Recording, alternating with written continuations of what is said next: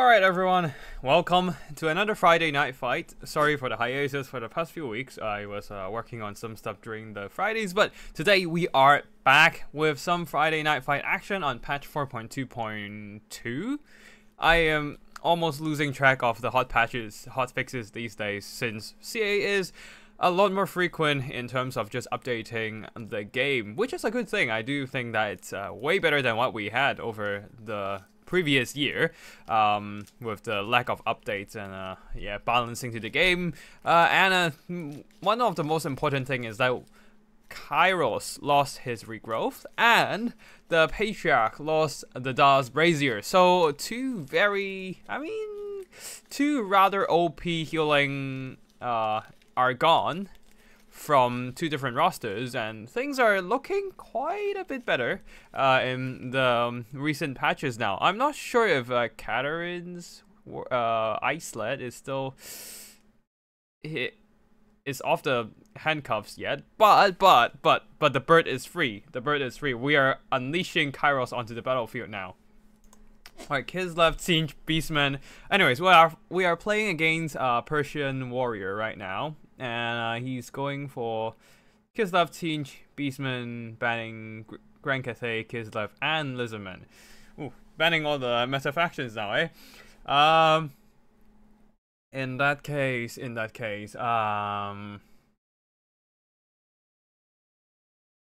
I feel like I'm maining Empire for quite a bit these days, so like I'm rather familiar with Empire, but I don't know. Should I? I'm in a bit of a conundrum on what faction to pick right now. Oh, and I have a different. Ooh, I have a different. Okay, screen blocker. I need to set up a new screen blocker these days since I have a different setup now. And yeah, I need to. Anyways, we do have to figure out what factions are we using for this one. And I'm very undecisive on that.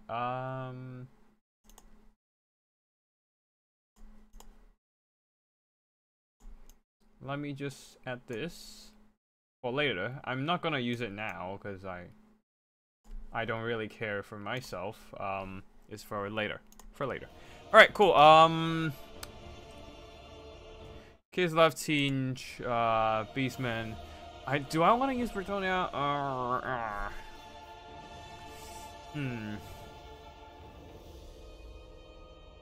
I think I'll go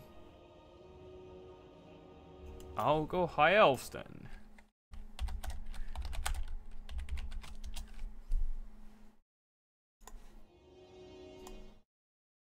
Let me see. I kind of forgot the ban system. Yeah, pick one, ban one for the player 2. Yep. Good. We're going High Elves, banning Kislev, so we're fighting either Tzeentch or Beastman, and Tzeentch might have some interesting stuff on the field. I don't know. We shall see. But yeah.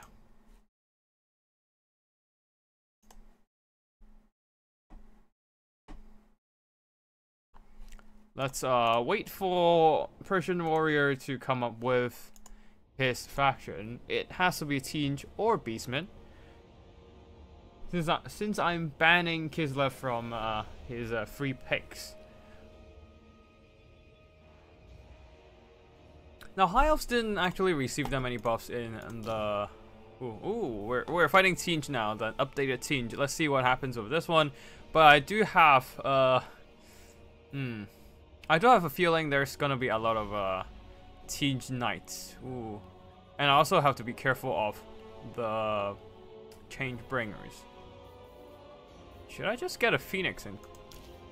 I don't think that's a bad idea. Yeah, let's just get a Phoenix, and do I really want Imrik though? Let's just get Teclis and see what happens. I don't even know, and I don't care enough to know. But yeah.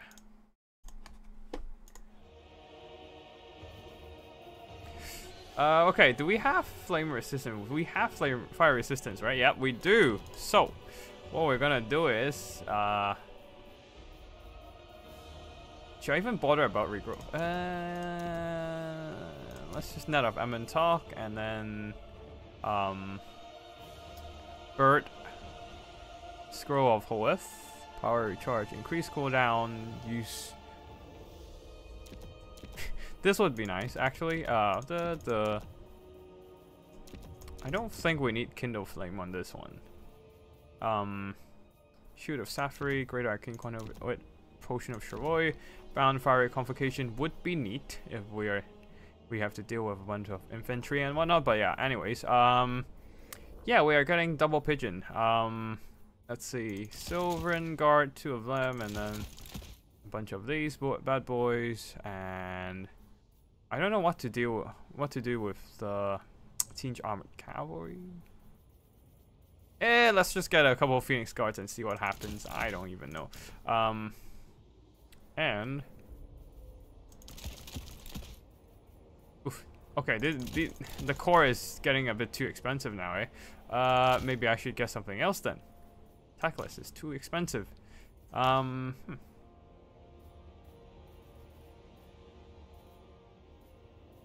Alario the Radiant? Nah. Imric. Oh well, whatever. I'll go Imric. There we go. Star lands, and we need to get some healing for the guy. Oh my god, I'm picking meta high elves now. No, Earthblood. Yeah, we can turn everything off.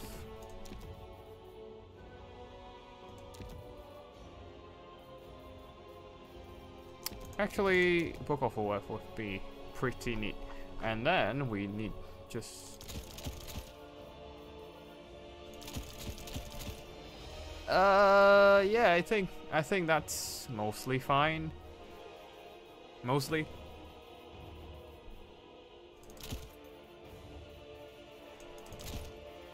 But we don't have any mobility, which is a concern, so I guess I'll just get some Reaver Archers. Yeah, that will do.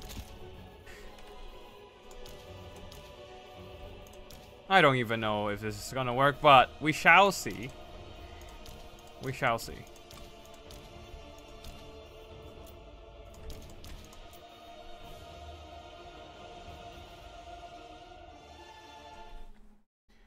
No Dragon Prince. Right. We don't have money for Dragon Princes, so yeah, no Dragon Prince. Wait, Dragon Prince would be nah, it's fine. It's fine. We'll try to go Phoenix, whatever.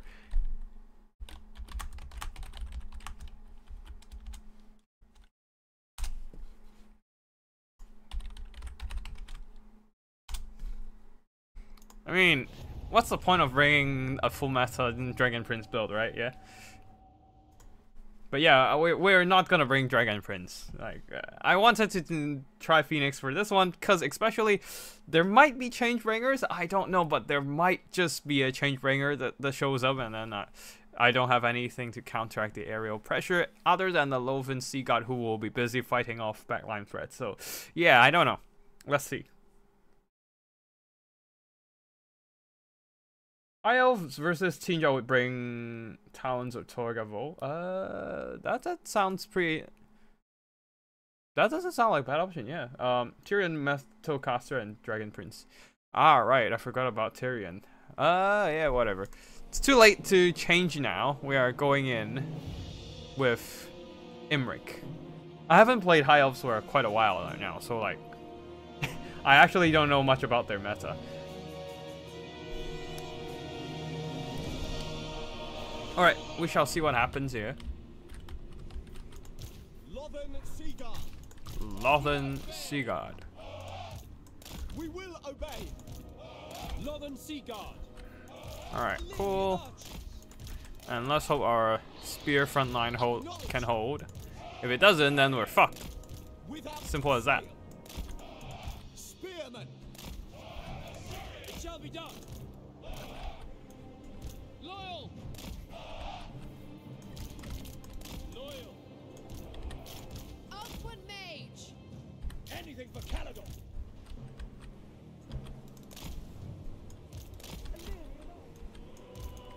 I actually have no idea whether Phoenix would be a good idea, but we shall see.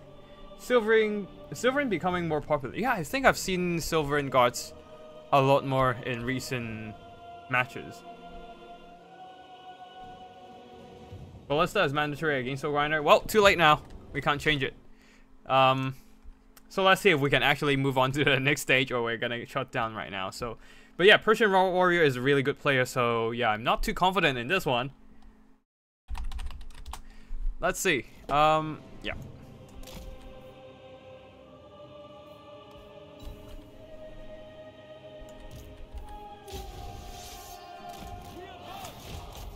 Exalted Flamer, yeah, yep. I'm glad I'm not going full meta here, because obviously my opponent isn't going full meta either. Oh boy. No, no, not the flames. Oh wow. Okay, okay, they do quite. Whoa! I didn't realize Exalted Flamers do that now. This is actually not bad. Oh boy. Oh boy. Oh, they hurt a lot. Ah. Oh, and of course there's that thing.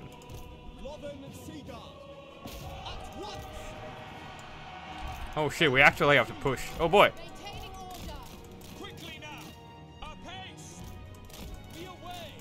I didn't realize the Flavors of Siege does this awful thing now. Holy shit. Alright, let's just shoot that guy out. There's nothing.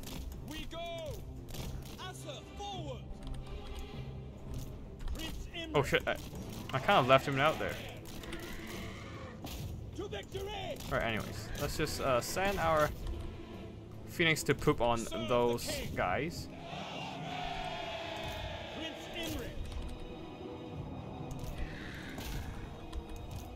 Oh wow, Exalted Flamer actually is not obsolete right now. Interesting.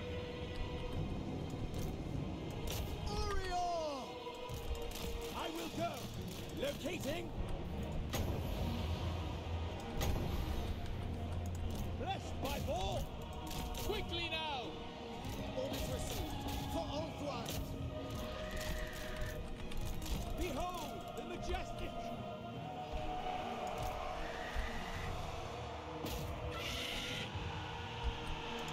Prince Imric. With valor, it shall be done.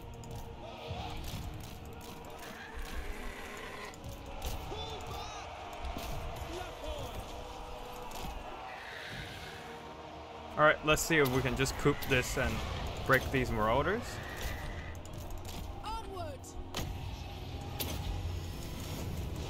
Oh shit. He didn't catch it. Not great. For order! At once! For the king! Ow, ow, ow, ow, ow. Move on. March without fail. That hurts a lot. Setting forth! Asa, withdraw! We away! Oh shit, I forgot it. Yeah, the problem of getting a new setup is you have to reset all the battle controls, which I can't really do it in the middle of battle. Not great, whatever. To the fray! Sail! The glory of Imric. I will claim Alright, it. this Moving out! can run.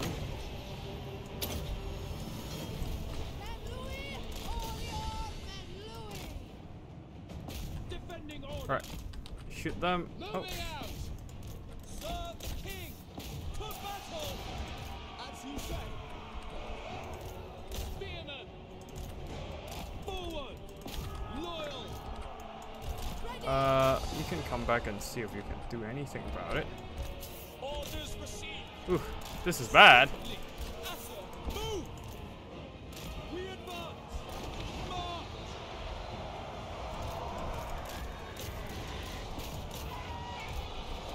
Okay, Lord of Dragons, this guy. Not that I have any choice. Seeking the foe! Asa, withdraw! Acknowledge! Acknowledge! Who will obey? Seal! Outward mage! Advance! Apace! By your command! Oh my god, oh god! The Exalted Flamers are actually good now, what the fuck? Doing my duty. The Crown Prince ascends. A superior advantage. Why, fuck. Orders, the greater good.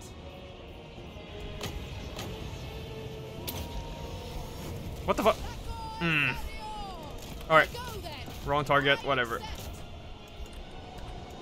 Illyrian archers defending order. Calidor's chosen. Oakwood mage.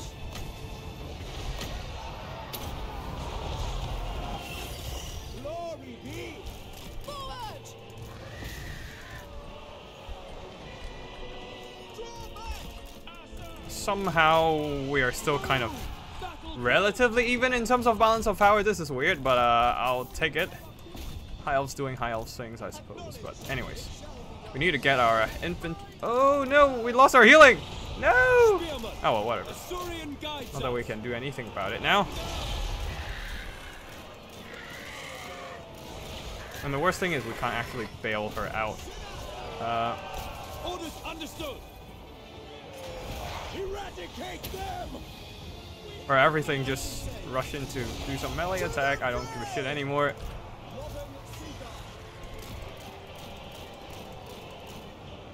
Prince Imric. The dragons roar.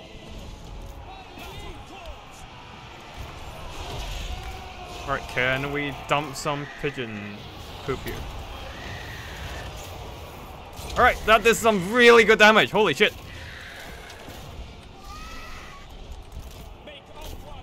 Alright, see if we can pressure some stuff off. Sent by the forge. To battle. Sign out. Advance. Alright, Imric kind of clutched it out. Oh no, we totally lost those healing now. Not great. Yes. Moving out. Understood. Forward. Make Ulthuan proud.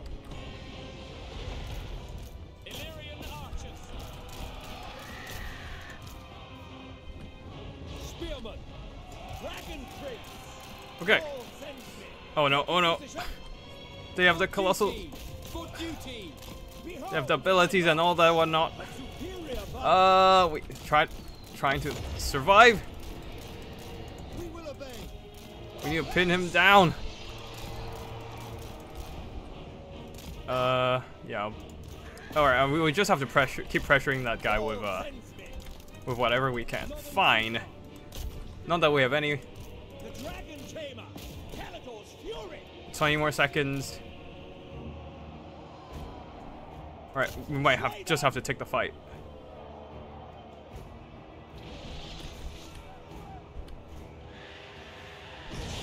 Alright, we are doing damage, but we're also taking damage, which is not great. Imric might actually go down. Which... And in that case, I don't really have... Oh, Imric got slain! No! If we have a bit more healing, if... I mean, that's a big if, after all, but yeah, still. Good news. Everything is route. What the fuck? My power is yours.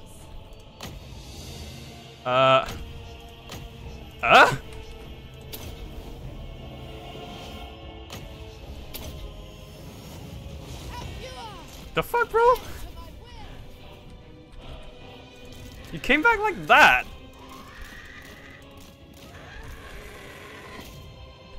Anyways, let's see if we can just drop a sneaky regrowth on this guy.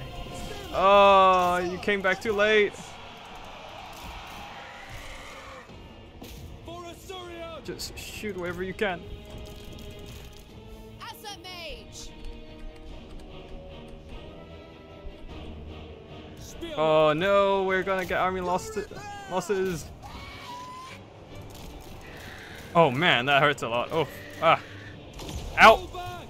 Yeah, I think that's army losses. Battle.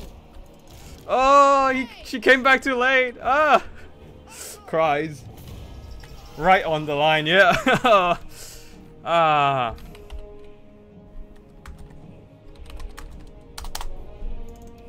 GG to Persian Warrior, and he will be moving on to the next stage. Very good use of the Exalted Flamer. They are actually good now. Oh my god. That the vortexes after the projectiles exploded. Oh shit! I need to use the Exalted Flamers more then, and just try to test them out. I did not realize they got the interesting buff to the Flamers. They got some really good value against my archer line. They are anti-infantry now. My god. But yeah, other than that, Imrik did well. He did well. He did his best. Unfortunately, I was not able to use him well.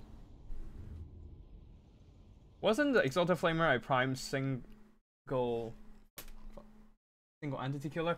God damn it. SE killer, yeah. So anyways, yeah, wasn't the Exalted Flamer a prime SE killer previously? Yes, they were. But now, it seems that they added that interesting vortex effect, and they actually do good against infantry formations now. Very good use of the Exalted Flamer, and I like the use of the Chaos Lord of Tzeentch, a very good duelist. Oh my god, 2,700 gold worth of damage value against my double monsters. Ooh, he is a good duelist, for sure. And the Centaur mix, like these 4 Centaurs are a very interesting choice. These Xantagors, these Xantagors are an interesting choice. I guess they were there to deal with in case any heavy cavalry of the High Elves. I didn't bring any, but doesn't matter. They ran some interference, and that is exactly what they needed to do. But yeah, overall very good use of the Exalted Flamers there. Used up all their ammo and earned back their value for sure. While I wasn't able to use the Lofen Sea God properly because I changed my setup, and yeah, they were on skirmish mode, and for some reason instead of guard mode. Let me just go into the options and start changing them back. Sorry. No, default guard mode. No, I'm just gonna turn off all the default modes. Hybrid units. Yeah, that will slow motion ability targeting. Yeah, that will do. Alright, that is our first game. Embarrassing enough, I lost. But we will hopefully find another game from other players and get some action going.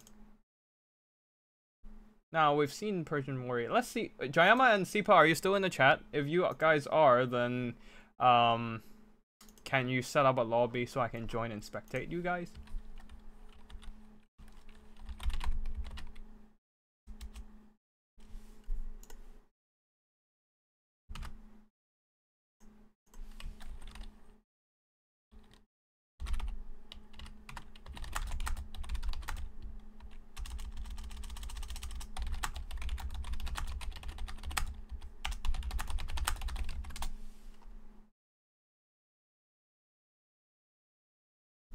Alright. Oh, wow, we're getting a lot of replays. Nice.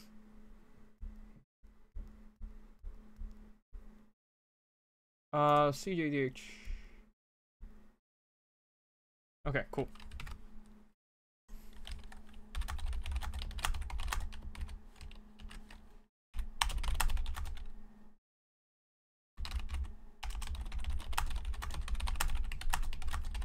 Let me just quickly reply to some Discord messages, and then we can go back. We can see. Wait, hold on. All right, cool. We have a lobby up. We have a lobby ready for battle, and it's Sipa and Jayama. Oh boy, let's go. Let me just up the screen blocker.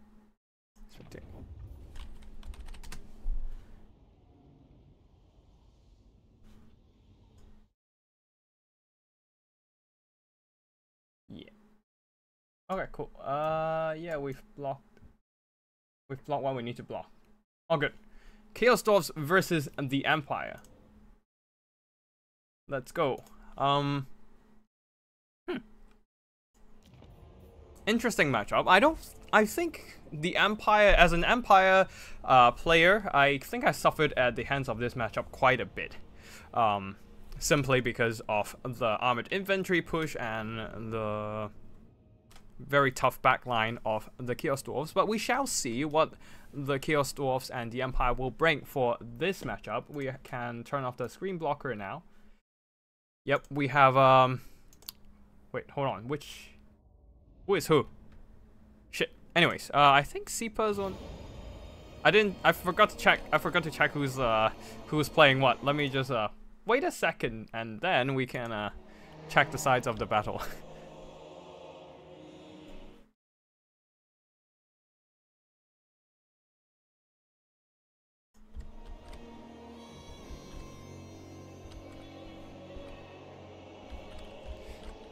Mr. Teufel, oh, you DM'd me? Just DM me the replay afterwards. Yeah, I'm already joining another lobby, so currently I'm a bit busy now, Mr. Teufel. But yeah, oh, one more thing. Jaima has his own YouTube channel, so do check out his content. I think it's in Italian, so I can't really say anything about about the content myself. But yeah, definitely if you understand language, if you speak Italian, do check it out. We do need more caster for the community, also in various languages as well. But anyways, now for the army build here on Sipa's side as the Chaos Dwarf, we have a line of Chaos Dwarf warriors mixed in with Goblin laborers and whatnot, and then we also have some Orc laborers, some Hobgoblin Wolf raiders with bows on both sides for that skirmishing firepower. The Demon's Tongue Regiment of Renown Demon, Iron Demon, and then they're supported by some Bull Center Renders with great weapons for their anti-large armor piercing, leading the army Sorcerer Prophet of Fire. The Chaos Dwarves are going for a super duper wide line, probably just trying to overwhelm the Empire box, which we are seeing some here. Swordsmen in front, on the flanks there are some spears, a second line of halberdiers, and then further back more spears to protect the rear and flank and acts as tactical reserve. Further back there we have the Demogryph Knights, two of them with halberds, probably trying to fight an anti-large cavalry battle against the Bull Center Renders, but they are not going to trade efficiently because their armor that you pay so much for, well, it's going to be wasted against the anti-large armor piercing of the Bull Center Renders. Oh, actually, I need to check my device. Oh, it's burning. It's getting toasty. Anyways, the Sunmaker, the Hellstone Rocket Battery to annihilate any Chaos Dwarf infantry formation. Outriders with grenade launchers as well to deal with enemy infantry, which there's a lot here today. And then, leading the army, we have Marcus Wolfheart, supported by a Mage of Death, Amethyst Wizard, Spirit Leech, and Fate of Buna, of course, but that might just get counteracted by the Sorcerer Prophet of Fire's healing, the Chalice of Blood and Darkness.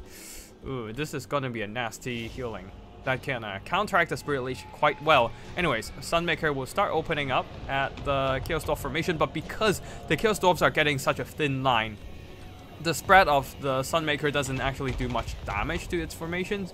Usually, the Sunmaker maximizes damage if the formation of an army is a bit more blocky, because the spread is more of a vertical spread than a horizontal spread. So the shots either land over their target or they're landing short. And yeah, so it would actually do collateral damage to targets in front of the intended target and behind the intended target. Oh, I forgot the silver bullets are in the middle, just ready to shoot up some bigger targets. A Burning Hand, very nice here, curving into the retreating swordsman. Oh, it did some noticeable damage to the halberdiers, but it annihilated the swordsman down to half health. But very nice combo from the Hunter Snares of Marcus, plus the silver bullets unloading on to the Sorcerer Prophet of Fire. However, the Chalice of Blood and Darkness will mitigate a lot of the damage in the later stages of the game. Anyways, Demon's Tongue getting shot by Marcus and returning fire with literal fire, though it did take quite a bit of damage from the Silver Bullets Overwatch fire. The front line though, Goblin Laborers are taking casualties, Chaos Dwarf Warriors are also suffering on the approach due to all that Sunmaker firepower, but once they start approaching into the Empire formations, the Sunmaker might just end up with a lot of friendly fire. At the back there, Demogryph Knights are pushing back the Hobgoblin Wolf Raiders, while at the same time, oh no, Bull Center Enders with great weapons are coming in, and they are gonna annihilate the Demigryph Knights. However, the Sorcerer Prophet of Fire is pinned down by the Demigryphs, plus Marcus is around, so they are suffering quite badly at the hands of... Oh, nope, he's not actually taking much damage, because the Demigryphs are too busy chasing after the target instead of actually hitting it. Now that he's pinned down, he's taking more casualties. The Empire Front Line is faltering under the might of Chaos Dwarf Warriors, and I assume a little bit of a Burning Head here or there, or maybe even Sunmaker friendly fire. But right now, the Empire box has been broken up as the Iron Demon is crushing their infantry, and the Hobgoblin Wolf Raiders are just disrupting all the missile units. The Silver Bullets are standing. They're not routing just yet, but here comes the Orc Laborers and Chaos Dwarf Warriors to deal with them. Also, the Demigryph Knights who were surrounding the Sorcerer Prophet of Fire actually got routed by some more Bull Surrenders with great weapons. As I said there, Demigryph Halberds just can't really trade well against the Bull Surrenders, and this is what happens. Demigryphs should really be on the train. Yes, indeed, they should be, but they also have too many threats to deal with. They're such an expensive cavalry. You can't really bring that many of them, and even if you brought them, yeah, they just don't trade well into most things due to their lack of numbers. And yeah, they unfortunately just don't trade well into the Bull Surrenders and are pushed off. The Silver Bullets are still desperately trying to fire, but alas, they are just not doing too much damage to the Bull Surrenders.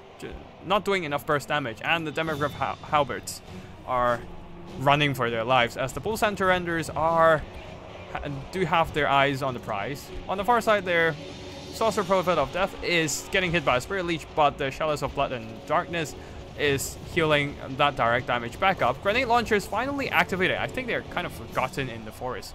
Now they're trying to wipe out some of these Chaos Dwarf infantry, but they still have some Bull Surrenders to deal with, which the Empire doesn't really have a good answer for.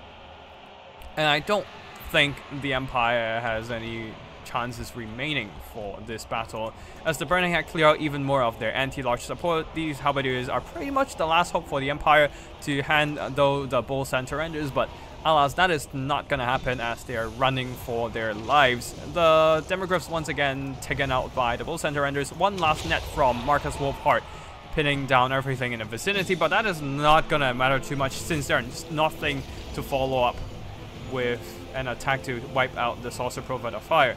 Marcus Wolfheart is still being bullied by the Demon's Tongue. The Demon's Tongue doesn't really need to actually fight him or do any damage to him. He just needs to make sure Marcus Wolfheart doesn't get to shoot, just to keep the Sorcerer Prophet alive, which is exactly what the Demon's Tongue doing. They're knocking Marcus around, while the Sorcerer Prophet of Fire is still barely alive. He is alive, just not a lot of HP left, and just kind of hanging on. Another shot from Marcus though. He did get a little bit of breathing room to just put in another shot onto the Sorcerer Prophet of Fire. Maybe it is a good idea to drop a Spirit Leech right now. Alas, the Amethyst Wizard seems to have another idea to do something else. But either ways, I don't think that's gonna matter too much here, as the rest of the Empire army is pretty much in shambles, and the Marcus Wolfheart will get bullied to death by the Demon's Tongue. He just needs to put in another shot onto the Sorcerer Prophet of Fire though. Like, just at least get something out of this defeat, but it seems that the Sorcerer Prophet of Fire has returned. It has rallied with barely any leadership, but it is still positive leadership. Halberdiers pushing off the Orc Laborers, and Marcus Wolfheart still not putting in any shots. Ooh, a wasted breath attack blocked by the tree, which is quite ironic when you think about it. Trees blocking fire and all that. But yeah, anyways, Marcus Wolfheart is bullied to death by the Iron Demon. On the far side, the Outriders are still kiting, but here comes the Hobgoblin Wolf Raiders with bows. They're more than capable of taking out these grenade launches, since their skirmishing fire can whittle down the skirmish cavalry from afar, and if they get caught in melee, then it's the loss of the more expensive grenade launches. But yeah, basically, unless the Dwarf Lord dies, I think they got this. Yep, they did. Wait, did the Chaos Dwarf... Is the Chaos Dwarf Lord dead? And I missed it. Ah. Oh well. I don't think it died, right? Yeah, it's still barely alive.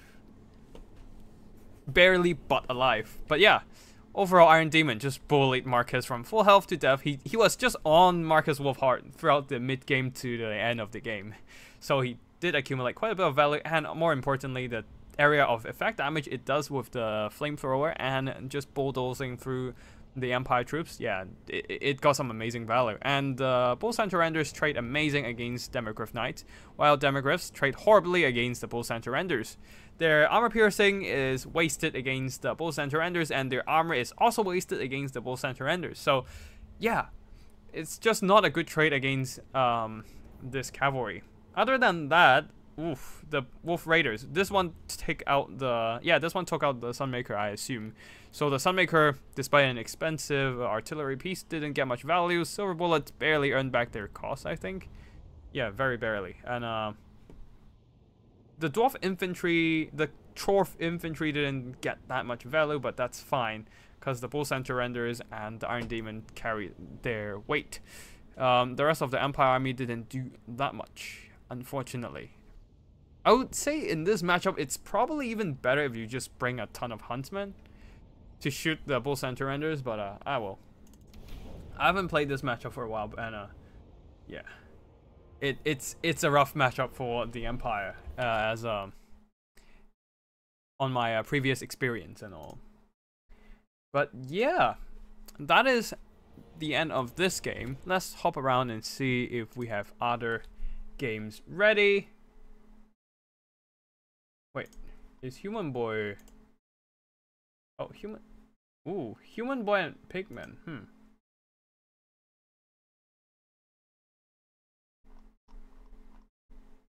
I'm tempted to see if Human Boy has... Okay, let's see if anyone has a room up. None of these. TPK, the Phoenix King is waiting, I assume. 1v1, these are public lobbies. So I guess Human Boy and Pigman are in a battle right now. Alright, let's just jump into Phoenix King's lobby and just wait a bit. Oh, actually, no, we can just look at the... Or we can just watch... We can just keep spectating the battles of Sipa until the end of his run, maybe. I think I'll ditch the Demogryphs and take Huntsman. Yeah, Huntsman would probably work better in here. Geld is also better, I think. Final Transmutation is good against Bull Centers, and Overcast Plague of Rust pairs well with Huntsman. Maybe, but I don't know if Geld is a good choice here. Oh shit, I forgot to close the door. Let me just close my room door first. Give me a second.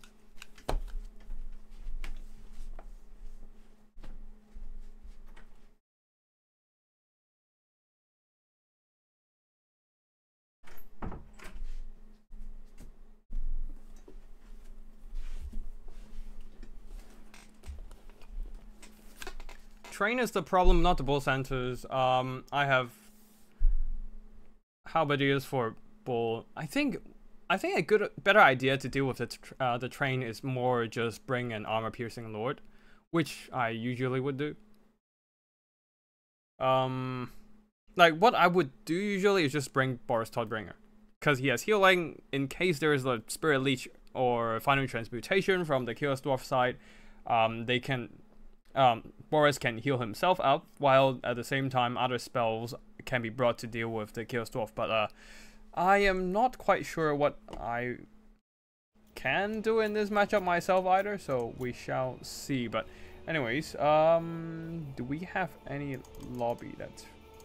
Yeah, I'll just keep spectating this lobby, I suppose.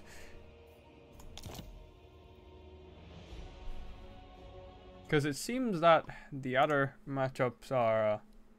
yeah, the other matches are still ongoing, or having a bit more of an... having some... yeah, they're still ongoing or already started. Oh! Race and the Phoenix King, they are... Hold on a second. Can I find the TPK? Oh no! Alright. Guess we're not what? I am new. I am new player, please kindness. I don't think... No, what do you mean invalid game code? Oh shit, right. That is join with code. Spectate. There we go. Wrong match. Alright, cool. We're just gonna wait on Sipa and Pathetic Enterprise, also known as Cyrus, to pick their armies. In the meantime, let's see who's playing against who. Aren't Empire 9s enough for that?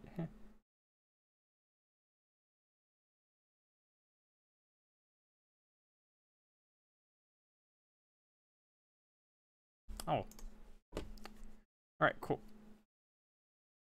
Human Boy is playing against Pigman, which I have a feeling that is gonna be a bit of a sweaty match, but yeah. And I think they're already in... yeah, they're already playing against each other, so I...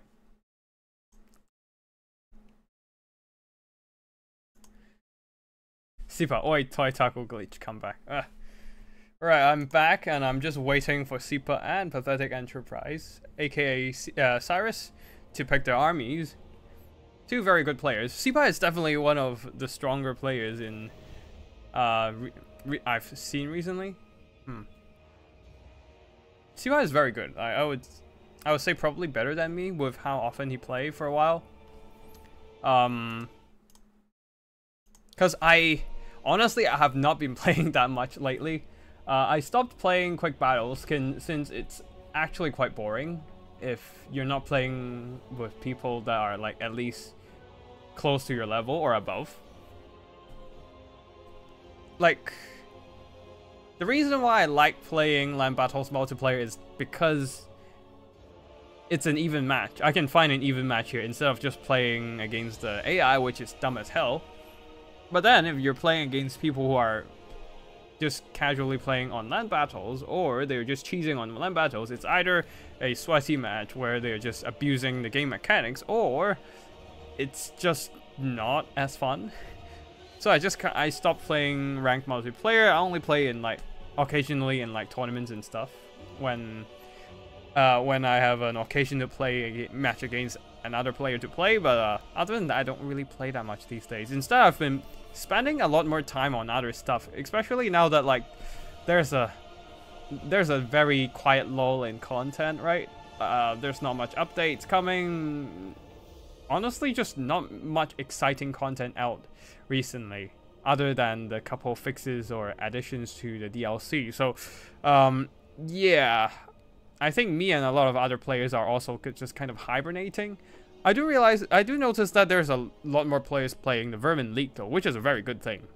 And I really appreciate Human Boy just keeping the multiplayer scene, the competitive multiplayer scene alive. Oh boy. Honestly, I can't imagine what would happen if there's no... if Human Boy isn't just regularly hosting land battles and having a kind of ladder. A ranked ladder for players to play around and just join together. Like, otherwise, if it's just like occasional tournaments like stuff that I host, it's not gonna keep people engaged as... yeah, it's not gonna be as helpful to keep people engaged in the multiplayer scene, honestly. Sipa sucks, but Sipa has better micro than me. How? Human Boy, where are the watchers on the wall? We pretty much are. But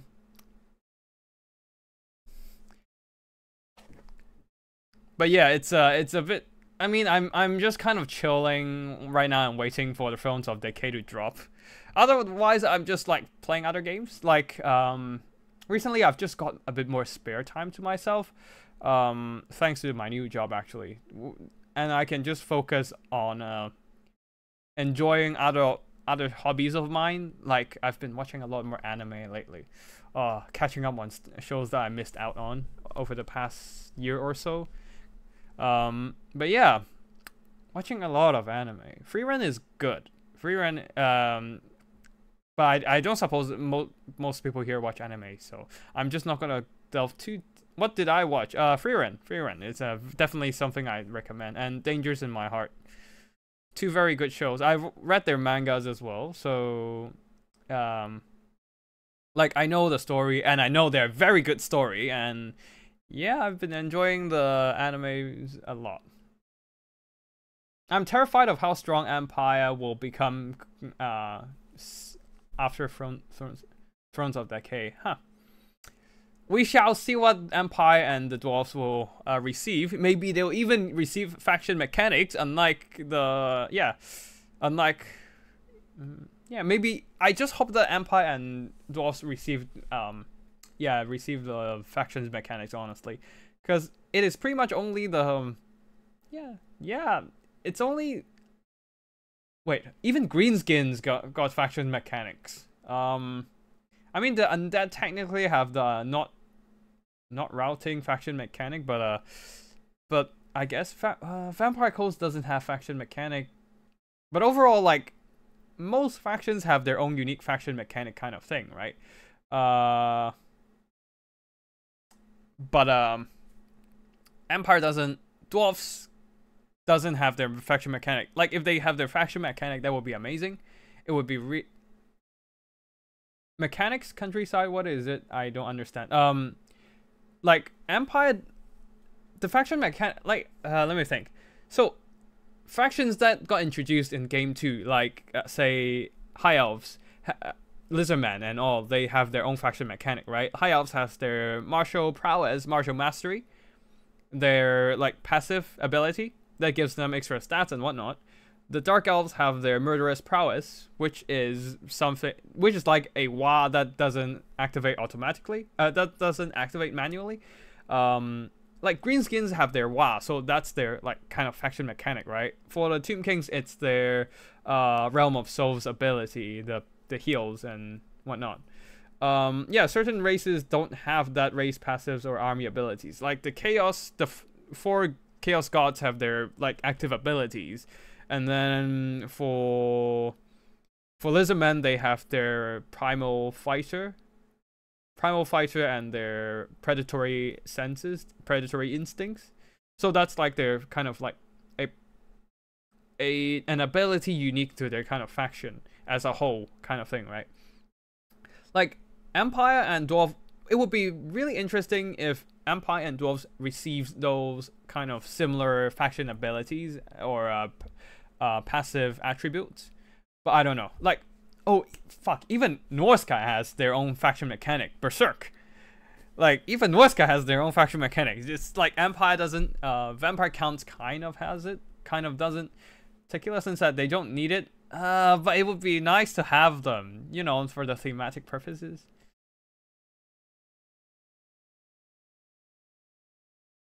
In Italian countryside and campaign is the same word. Interesting. I did not know that. Every day you learn something new. But there could be some interesting stuff they could do with knightly orders. That definitely would be interesting. Like if they allow Empire Knights to have different passives according to their knightly orders, that would be really interesting. Shigedigi, Kusuria no Hitorigoto.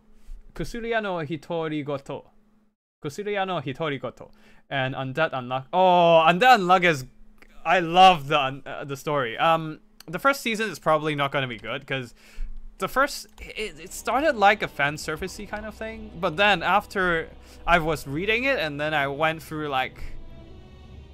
maybe like a few dozen, maybe even like 100+ chapters, and then I got to one point, and suddenly it hit me, it clicked, and I was like, oh shit, the story is really good. And then I'm just reading it religiously, and not religiously, but I definitely became a fan of the story for Undead Unluck. I don't know about Kusuria no Hitorigoto though, cause like, or what is it? The apothecary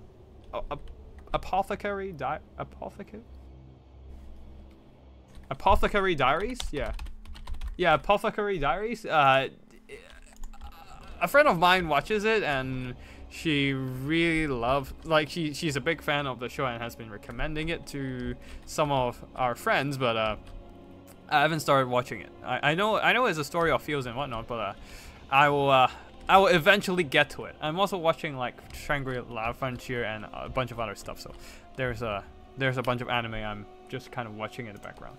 But yeah, anyways, Takila said if they bring Knights of the White Wolf, the Orc worshippers, or they make Knights of more and more interesting, I feel like what they can do is just add knightly orders to Empire and allow people to select different versions of Empire Knights according to the knightly orders. Just like how they have different versions of Chaos units according to the 4 gods, right?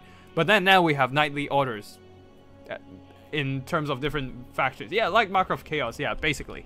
Anyways, let us just go into the battle and check out the army builds. For the Beastmen led by Sipa, we have a line of Angor herds in the front line, flanked by some Angor spears, and at the back, a ton of Centaurs of Tinge.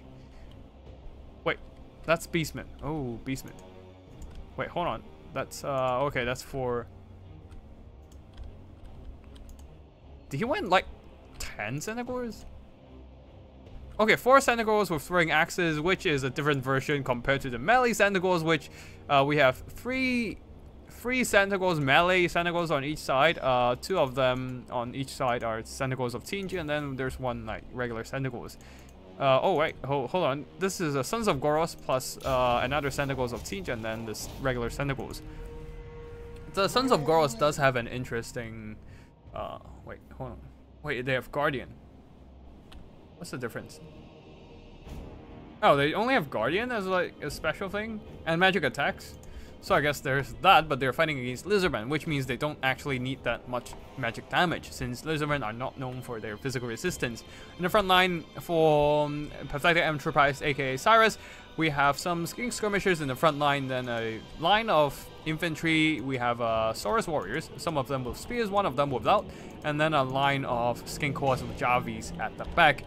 Further back, some Ko-1s to provide a little bit of armored mobility, which I don't think would matter against the Centaurs with great weapons. Umbro Tide, and a bit of Arc of Sotek to drain down the enemy infantry. Slam Age Priest of Metal, and in the skies Colossadon Hunters for the anti-large fighting power. I feel like this Lizardman build would struggle. Oh, right, we also have the Sacred Boxigors ready up with their magical power fists. And anyways, in the front line, Saurus will win against the Angors, no issues at all. They might take a bit more damage for the Spears one, since they have a little bit less melee stats.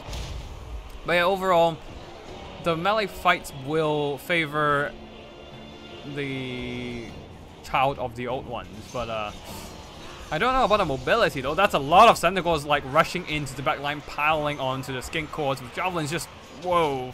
The impact damage is enough to ruin them, and the Ko-1s are not cut out to hold back these Centaurs with their AP. One of them don't have AP, but they're getting on top of the Umbro Tide to disrupt them.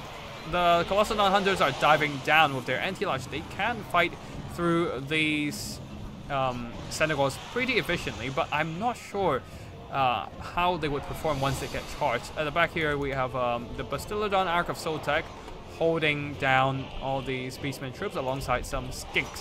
While the Saurus are winning their fight, respective fights against the Beastmen infantry, but it will take them some time before they can come back and help out, bail out their missiles. The Umbro Tide has not been firing much and are doing very limited work against the enemy. Traitorkin is coming in from, of course, the Traitorkin caster. It is a Great Grey Shaman of Wild leading the army with only Traitorkin and the Rod of the Forbidden Rod. But yeah, Traitorkin doing some really good damage against Umbro Tide and the Colossadon Hunters. And Lizardman already down on the balance of power. All these mobility swarming the Lizardman backline is really putting the pressure into their missile troops. The Court of Portal is desperately trying to hold the line there, but there's just too much armor-piercing mobility overwhelming them in terms of sheer numbers, and the lack of healing means that they can't actually mitigate the losses with any HP recovery. So things are looking worse and worse for the Lizardmen. Especially routed troops cannot be recovered once the Senegals with throwing axes starts chasing them down. There's just so much mobility for the Beastmen on this field. The Lizardmen. Yeah, there's so much mobility for the Beastmen on the field. Lizardmen simply can't deal with them all with their rather narrow army. And as a result, the Lizardmen monsters are taking more and more damage. Throwing axes are approaching and will be dropping armor-piercing missiles onto the Court of Portal. They do have physical resistance, a bit, and missile resistance to mitigate it, but that unfortunately is not going to be enough, even with the Primal Instincts giving them that status buff. Since simply they just don't have the healing to mitigate all that AP that is going to come in. Javelins are around though, and they are doing some noticeable damage to some of these Senegals, but they only have so many Javelins and there are so many Senegals. And some of these Senegals can even just charge in and just disrupt them from throwing. Like, this one Senegal went down to half HP, sure, but oof, this is honestly pretty bad. Final Transmutation is not gonna... Oh, the Metal Slant only has Final Transmutation? Yeah, this is not gonna help. As the Lizardmen are fighting in a very concentrated formation, while the Beastmen has a really spread out army. And the value of the Beastmen army is just spread all over the place. Yes, the Final Transmutation can hit the Great Grey Shaman of Wildland, killed him, but that is way too late, as the Senegals are now pretty much taking dominance on the battlefield. The Sorrows with Spears are still fighting, but the Court of Portal is gone. Yeah, it's gone. I don't see them anymore. Wait, are they still holding or are they gone? Yeah, they're gone. The Court of Portal is gone. The Ark of Sotek is down. It's dead right here. I think that, yeah, the throwing axis probably took it out, and yeah, that is it. That shall be it. BM taking now no minos and still winning. You don't see that every day. It might just because the AP on these Senegals are doing some pretty good work. Sons of Goros, 1,300 gold worth of damage. Valor doing some really solid job here. And the AP missiles of the Senegals wearing axes doing some solid work as well, since the Lizardmen actually don't have anything to counteract these skirmish cavalry. And the rest of the Beastman army didn't do that much. Traderkin did a lot of good damage though, because of the Lizardmen formation being so concentrated, and they took a lot of damage. Still, the Slam Age Priest of Metal did some good damage with the Final Transmutation, just not enough to carry the game.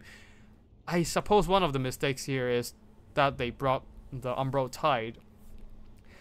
Well, it is very good at taking down specific monsters and specific targets. They are an expensive unit after all, and that partially led to the narrower army of the Lizardmen. Yeah, and the Lizardmen just don't have enough units to deal with the threats of so many Senegals. Yeah, not even the Saurus managed to earn back their value. And the Cohen most certainly did not, because their armor are basically ignored by all those AP mobility. And the Skink Skirmishers, one of them, yeah, they didn't do much either. Javelins, one of them did fine. Two of them did fine. This one actually did really well, just not enough to carry the game either. But yeah, I don't know if a Metal Mage in this matchup is actually anything decent. I don't think so, actually. Like, a Metal Mage... Searing Doom's AP is kind of wasted on the Beastmen. I feel like it's just better if you just bring a live mage and bring some solid monsters to deal with the Beastmen. Almost feel like. But yeah, anyways, that is it for this battle.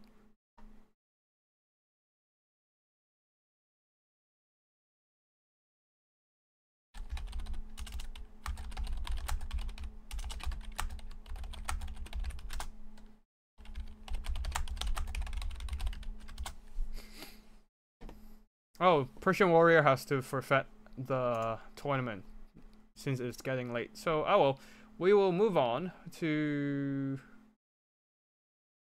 Oh, so it is gonna be Olaf and Mr. Teufel, one of them, versus Human Boy, while I am waiting. Oh, I'm getting a lot of replays. Oh boy.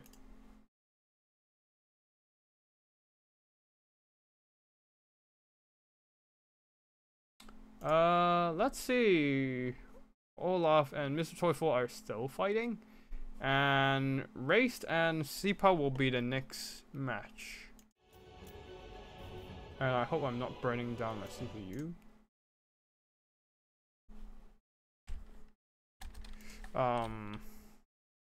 Because this game is indeed quite resource intensive for a CPU, and I did not. Yeah, my CPU doesn't have the greatest heat dispersal. Anyways, let me just turn on.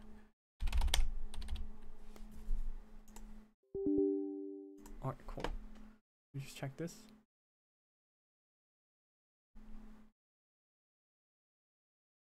Okay.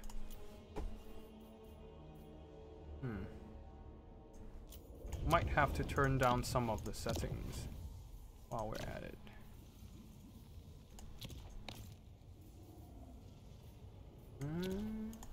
I think we don't have to do trees that well. Alright, cool, we're back.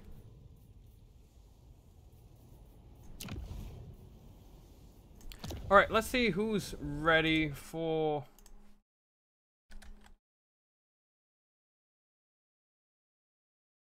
Yeah, let's see who is, Ooh, what we can do, actually, is start checking out the replays, since, or I can just check out Sipa. Yeah, I can just try to find Sipa and Race, lobby.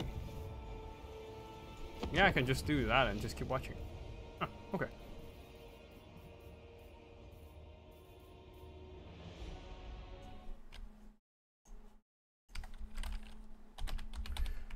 Alright,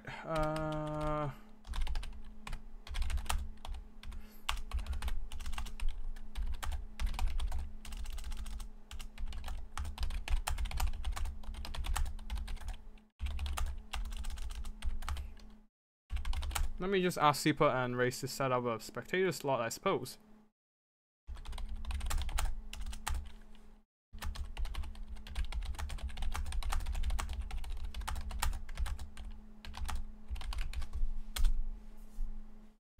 Alright, let's see, can we get the lobby of Sipa and Race, and then we can keep watching.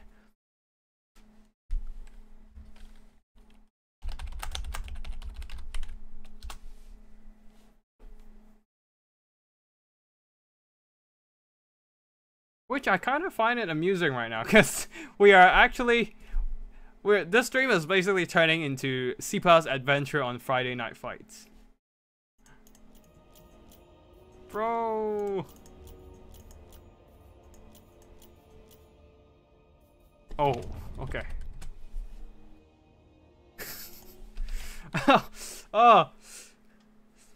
I was asking the name of lobby of Race and Sipa.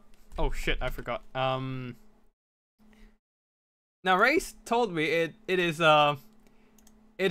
the only one with spec slot, so I was like looking for it, and then Sipa sent in a message with 5 dots. I thought he was just like disappointed about yeah, oh, 3 dots. But yeah, I was like, oh, Sipa, are you trying to do the speechless reaction or something? And then I realized, ah shit, it is actually the one with 4 dots. 4 dots. But yeah. God damn it. Why do you have to set up such a inconspicuous lobby name? Anyways, we shall wait for Sipa and Race to go through their army picks while we wait. Yeah, I noticed that as well. Seems to be even be soaking heaps of CPU in the menus for some reason. Yeah, I feel like Warhammer 2 doesn't tax my system as much, I feel like. Like, Warhammer 3 probably gave my system like a good 5 degree to 10 degree increase in terms of temperature. Which I don't appreciate, but alas, what can I do? Hey, Cromatzel, nice to see you here.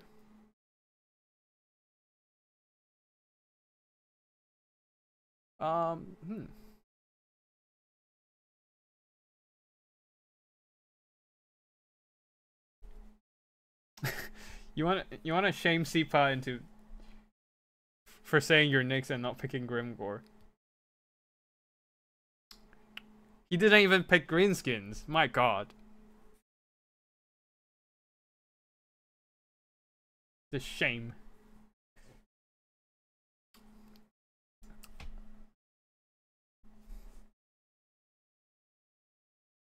He didn't have greenskin in his pick. No, that's the problem, isn't it? Now, if Sipa picks greenskins, then we can forgive him for saying the Grimgore line. But if he doesn't, then yeah, he fucked. He's fucked. Figures that I had to fight against the protagonist of the tournament at first round. Wait, who are you, Shiggy Diggy? Let me check. Oh, you're boring. You're okay. It might be. He wanted BM, so I made him pick BM. He figures out to fight against the protagonist of the tournament at first round. Sipa is indeed the protagonist now. He has maybe. Let's see if his plot armor can win against race, or if his plot armor fails on this one. But it seems like it is a Chaos Dwarf versus High Elf battle, and we shall see what happens here. And yeah, we shall wait for Sipa to get ready. I'm gonna hydrate myself a bit.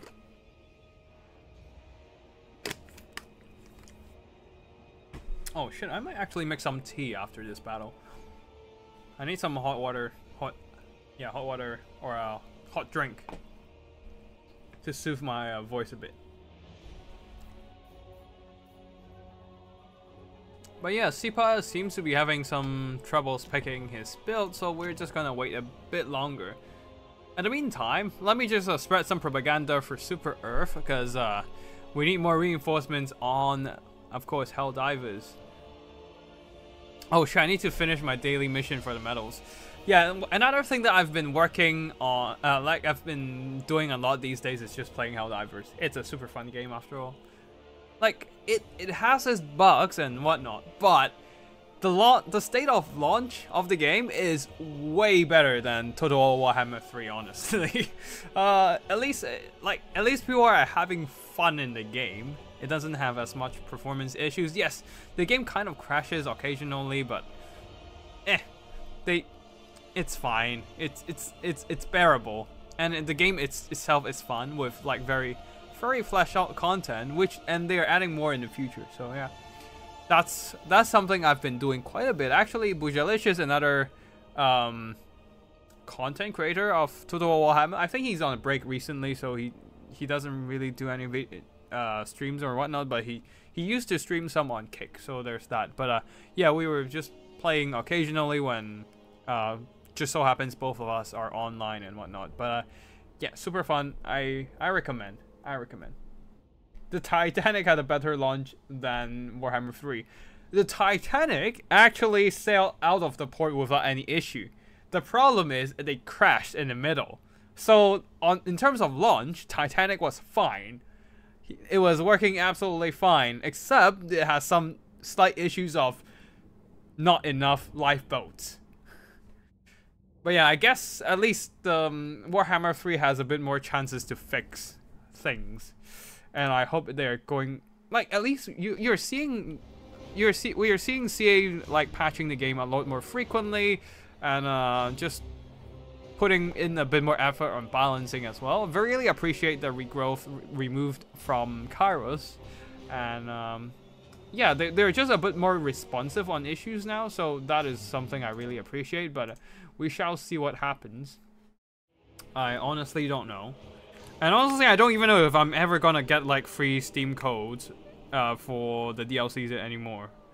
Cause the content create, like, that's one problem I'm like, a dilemma I'm facing with. It's like, oh, they've cancelled the creator program, so I don't know whether I'll be accepted to the next creator program if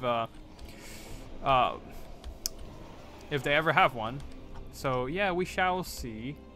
Like, if they don't, then I'm just kind of bummed out, because like I've worked my channel up to the point that I can get accepted to the creator program and like get those early access content. to show everyone. But then if I don't get it anymore, then I'm like, I have to work for it again, which is kind of sucks. But we shall see what happens. You never know. But yeah, anyways, enough ranting. Let's go into the army builds. For the Chaos Dwarfs led by Sipa, he's going for Chaos Dwarfs again. He seems to be taking quite a bit of liking for this faction. A front line of Chaos Dwarf warriors mixed in with Goblin Laborers and Hobgoblin Cutthroats. And then on the far flank, there's a couple Wolf Raider with bows and Hashut Stock Ravagers.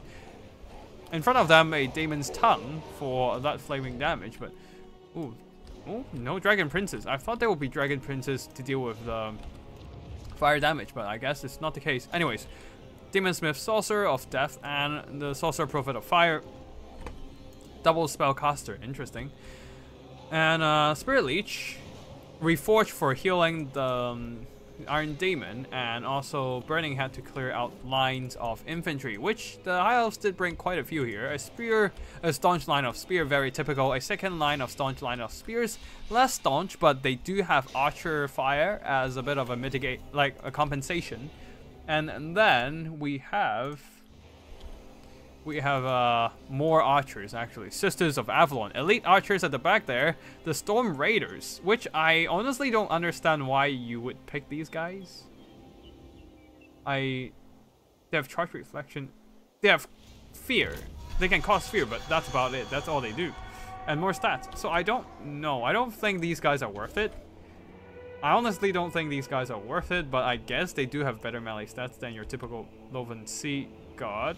Yeah, like 9 more stats, but yeah, I honestly don't think they're worth it. Eagle Clubbolt Verve to put on some range pressure against the Demon's Tongue, which and they're putting in some good hurt. So the Demon's Tongue need to get into melee range ASAP and start doing damage. But of course, if they get close, there will be a lot of archer fire shooting it down. Anyways, in the skies there, the Sorcerer Prophet of Fire is taking some shots in the face. They are diving down to disrupt the Loven Sea Guard. A Burning Head there. A deadly one too. Roasting a ton of these sisters. Unfortunately though, they don't actually finish off models, so the sisters will stand still, holding firm for now. The leader of the army is an Archmage of Shadow, so we can expect some mystifying miasma to drain down the Hobgoblin Wolf Raiders with bows, and they're slowed down too, so the Illyrian Reavers are able to catch up to them and start dragging them down in melee combat. The problem is that this flank is getting collapsed pretty hard with 3 single entities piling onto them.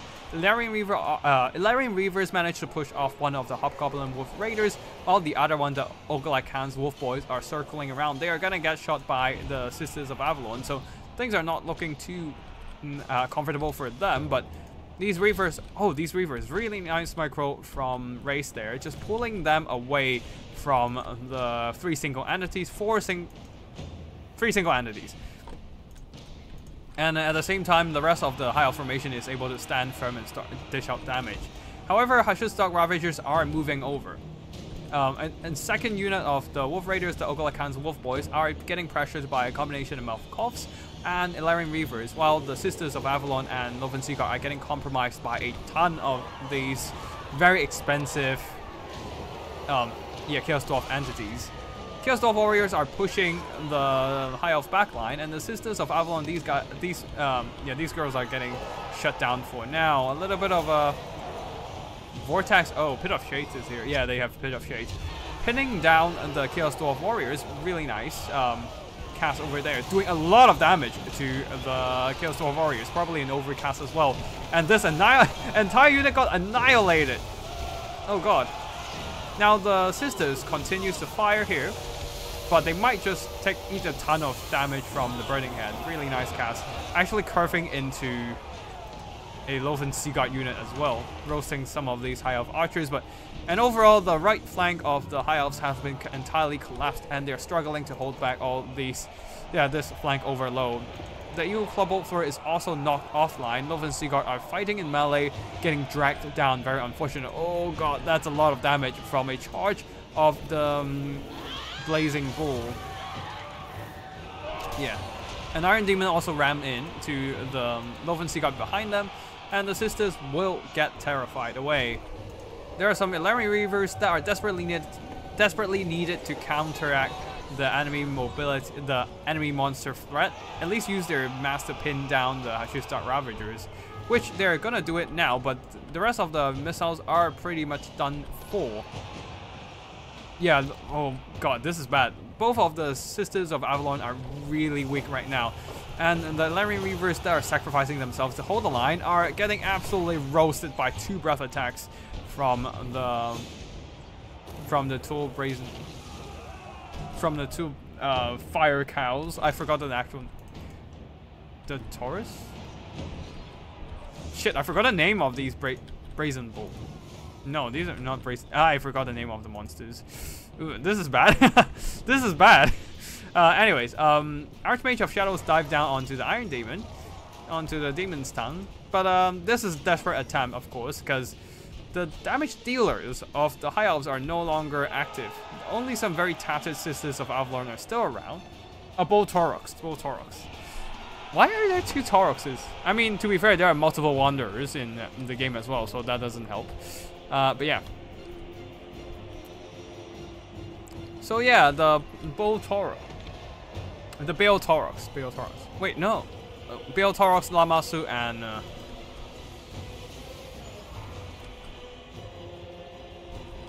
Taurox just means cow, I know, but like there's also Taurox the Brass Bull. So like, we have multiple Fireborns in this game, okay? High Elves has Fireborns, Chaos Dwarves have Fireborns. Yes, there are multiple Fireborns in this game, so it doesn't... They really need to find more words, if anything. But anyways, look at the flaming attack actually arching over, trying to hit the Archmage, just not hitting anything. It dissipates in the end, so yeah. Anyways, the Demon's Tongue just slams straight into the back of the Silverin Guard, and the Silverin Guards are taking quite a bit of damage, not only from the Demon's Tongue, but also from the friendly fire of the Pit of Shades. Another flamethrower into the Loven Sea God, and it might actually just rout them once the Iron Demon charges in. The Demon's Tongue with the burnt effect and the terror on the machine can just run over these guys, terrify them, and that's gonna be it for this Loven Sea God. Spirit Leash continues to pressure the Archmage of Shadows, and Archmage of Shadows just doesn't dare to dive down. Army Law says hit, and that shall be game. The Great Taurus and Bale Taurus. Ah, right. Not Taurox, it's Taurus. Right. I haven't played... Look, I have... this is embarrassing, but I haven't played Chaos Dwarfs in a very long while, so yeah, I occasionally forgot names of some of the units. Not only for Chaos Dwarf, but also for other rosters, I suppose. But anyways, the Great Tauruses. Anyways, the Tauruses are got some pretty good damage done, especially the breath attacks. Seapa's breath attacks were on point, and Hush's Dark Ravagers, all these heavy monsters, not exactly heavy in terms of armor, but like definitely heavy mass, just plows through the spirit box, and the High Elves simply don't have enough mass to stop them. With only 11 Reavers, they were not able to pin down the enemy monstrosities, and they just ran straight over the Loven Sea God and Sisters of Avalon. Very unfortunate for the High Elves, and even if they won the mobility fight, they just can't handle all these monsters, honestly. And the archers were mostly just shut down. Loven Sea God did very minimal damage. Sisters of Avalon, one of them did fine, the other not so much. And the Storm Riders didn't earn back their value either. The staunch line of Spear actually isn't that staunch in this game. So very unfortunate for Race, but that will be the end of his run. Yes, we are covering most of Sipa's run live in the stream today. God, we just have a tournament protagonist now. God damn it. Great is the cheap one, Bale is the expensive one. I played them today and got both names of the Bull Dragon wrong. Well, technically, yeah, it is basically the Bull Dragon, actually, when you think about it. Ah, interesting. Great Cow and Bale Cow doesn't quite have the same ring to them. Makes it so much more different, right?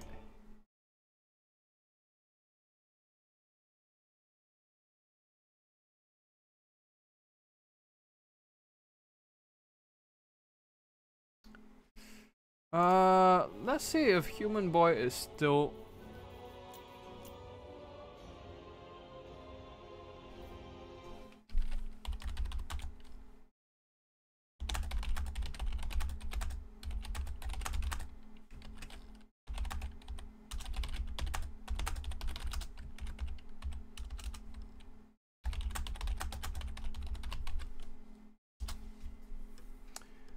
Alright. Oh, it seems that. Huh. Human Boy is. And Olaf are waiting with their lobby. I don't see their lobby. Call of the Moose. Call of the Moose. Okay. We can go into spectate, but first of all, let me just up that screen blocker.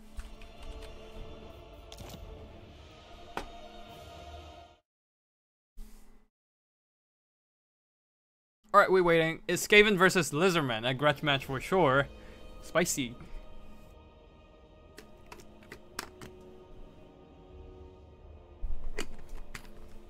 Human Boy, yes, going Skaven. Olaf, the Moose, going for Lizardman. Neat.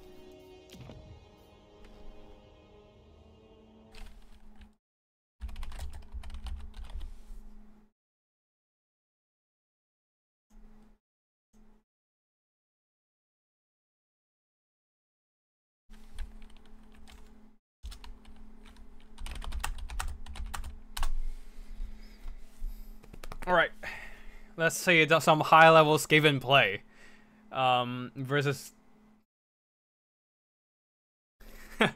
well, yeah, let's see some high-level Skaven play and versus the one of the kings of the current patch, the Lizard Boys. I'm sure Human Boy will enlighten us about the strong stage of the Skaven faction afterwards. Yep, Skaven definitely OP right now, especially with Poison Wind Globadiers. How do I put the slash sarcasm when I'm talking? I can't do, like, I can't do sarcasm that well, like, across the screen.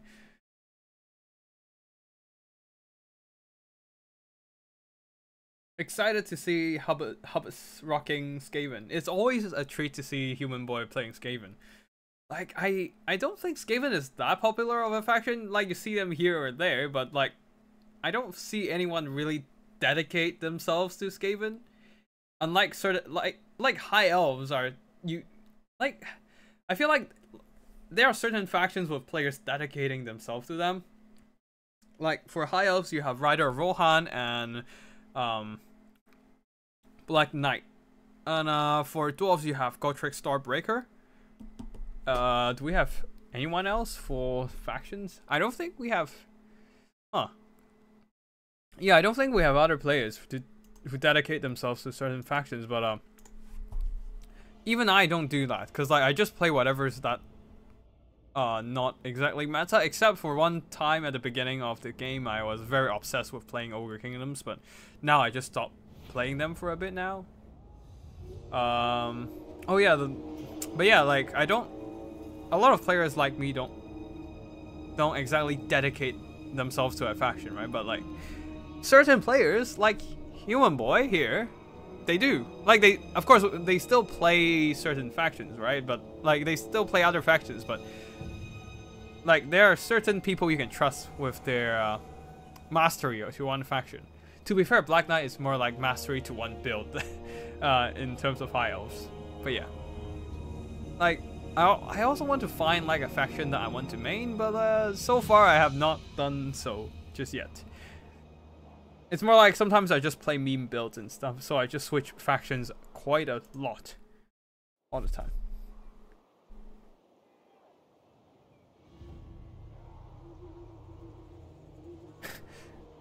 Sigos, I see I'm on time to watch some OP faction. Indeed, the most OP of factions here, Skavens versus the... Like these are the best two guys. These are the best two factions of the current meta now. Skaven versus the newly buffed Lizard Boys. Who do you think would win? The king of all patches since the very beginning of Game 2, the Skavens, or the newly emerged, newly buffed Lizard Boys? We shall see. Skaven strong, easy win. Yeah, like this is not a fair fight, guys. Not a fair fight. I play anything that isn't one of the weak demons, Demons of Chaos, Dowie, and Grand Cathay. Isn't one of the weak demons. What do you mean isn't one of the weak demons? Is there anything, is there such thing as strong demons? Even Tinge isn't that strong, even with the new toys and all. Like if you discount Kairos and his regrowth. They had to buff this last patch, Lizardman, so they have a chance versus Skaven. Yeah. Lizardman was in a sad state. Oh, also wait, have they fixed the aura of the spirit of the Quattles? Have they fixed the sacred sanctuary, sacred places, the master of sacred places? Have they fixed it? Nah. Oh no, Olaf, no. Stockton still doesn't work for Quattles. Oh no. Oh no. Oh shit, knocked on my mic. Spent so much on the Quattles. It doesn't matter. It doesn't even matter. Oh no. Oh no. Good thing is that, okay, I forgot to, oh wait, nope. Anyways, army builds. Front line of Skink Javelins. Second line of Croxagores, and then Tenhuen leading the army on a Ripper Dactyl. Interesting. And then on the other, wait, have we ever seen Tenhuen on a Ripper Dactyl mount? I don't think I've ever seen one in multiplayer.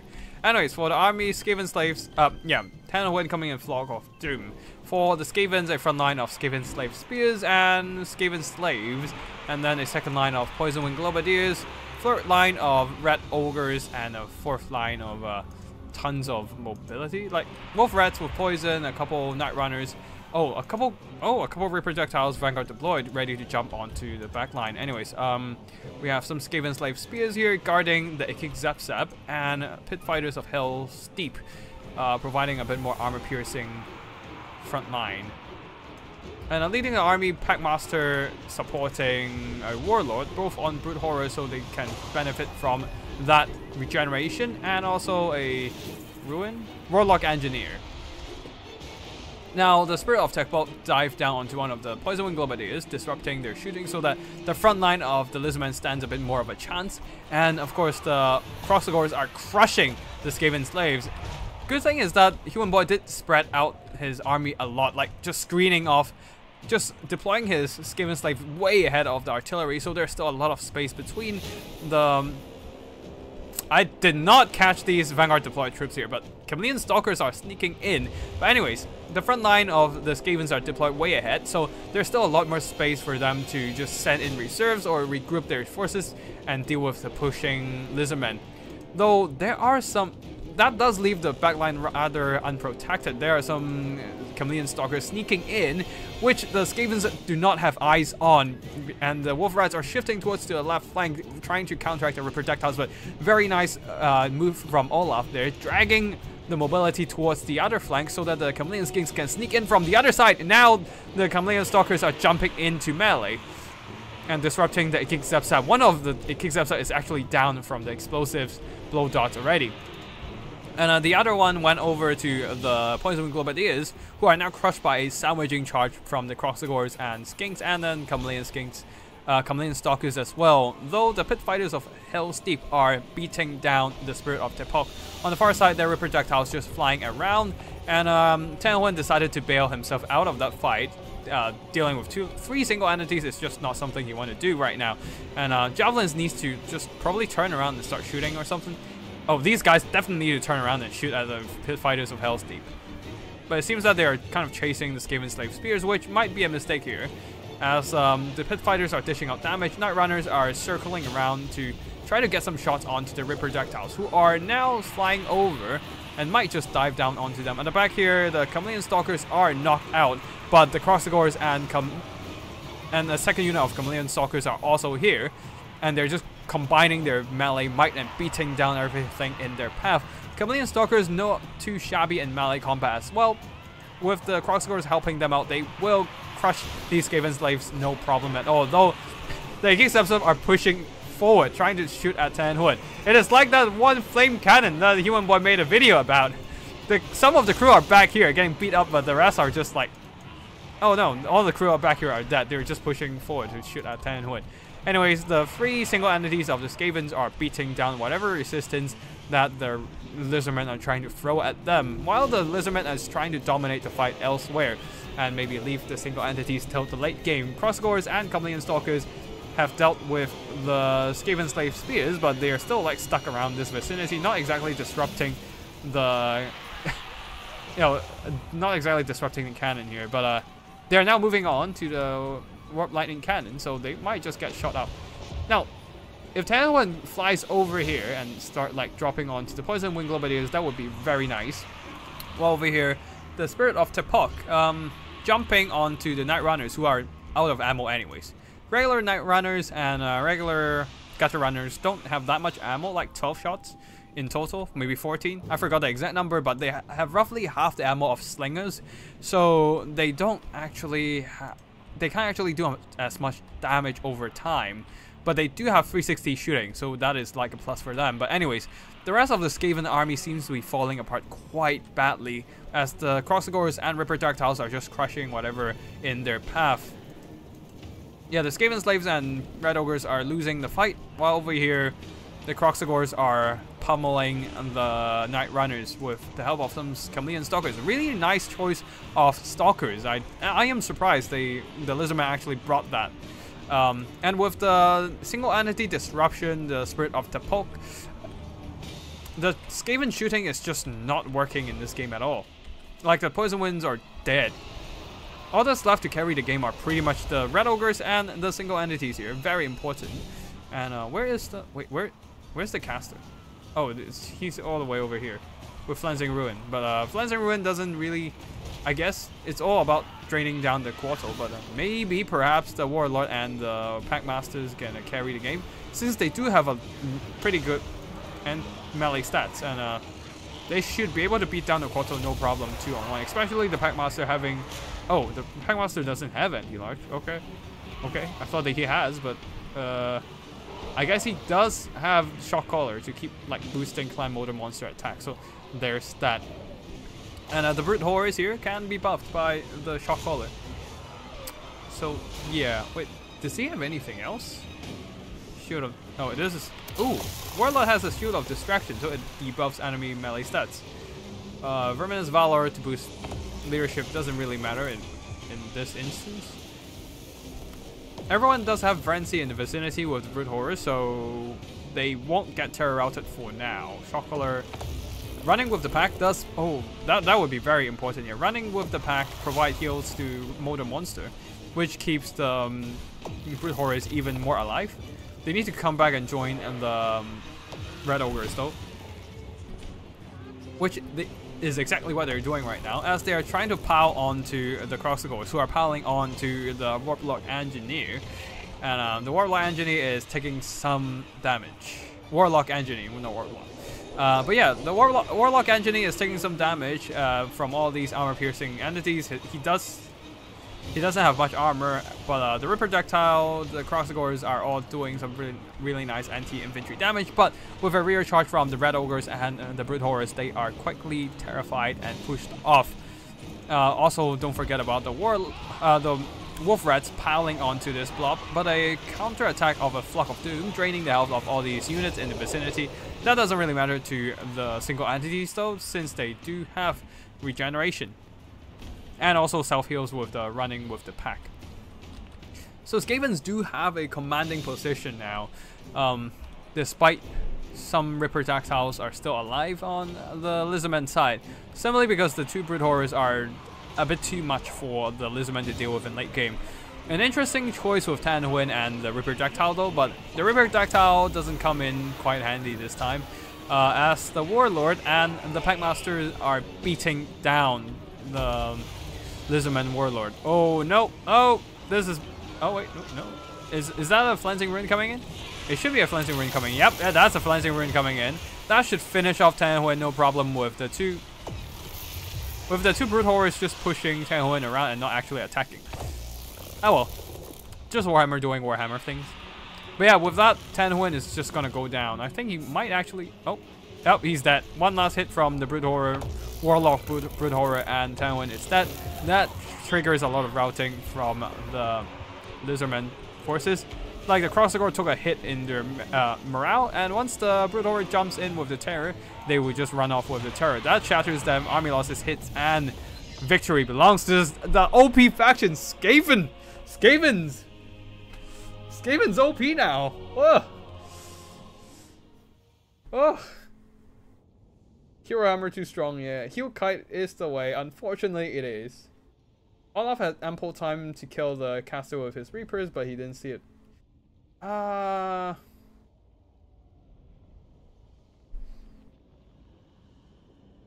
Skaven caster might have like 3 overcast for yeah.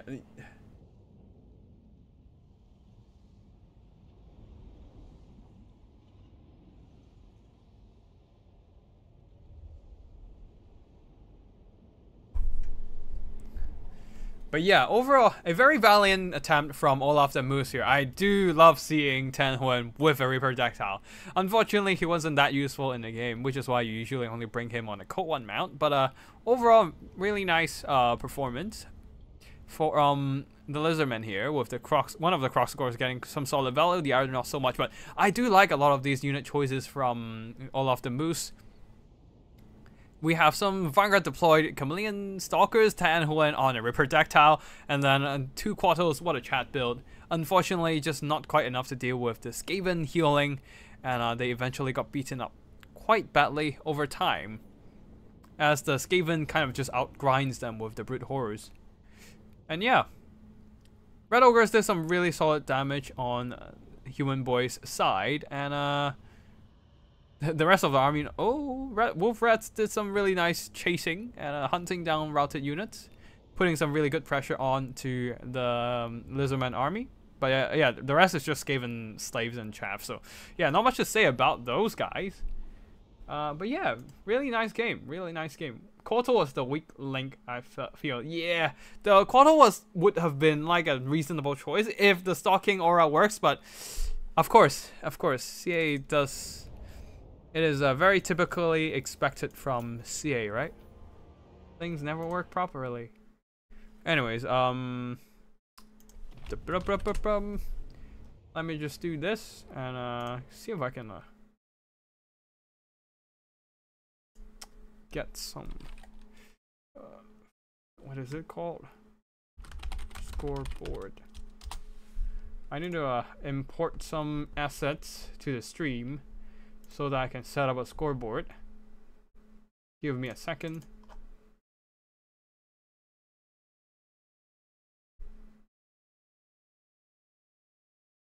There we go.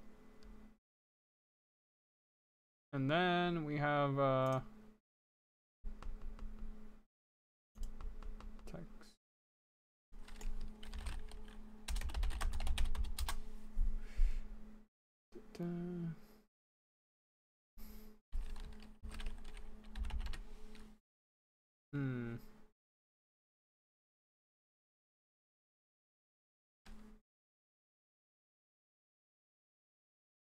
Yeah, that'll do.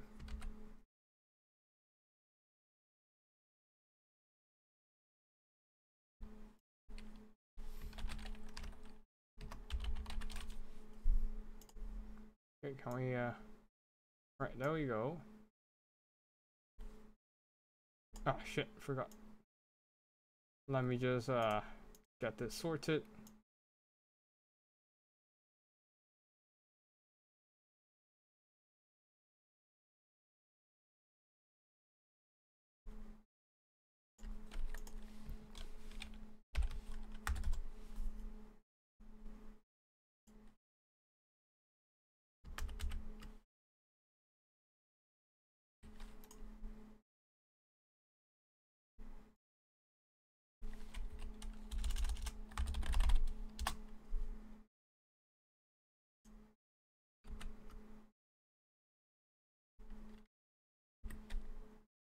God damn it.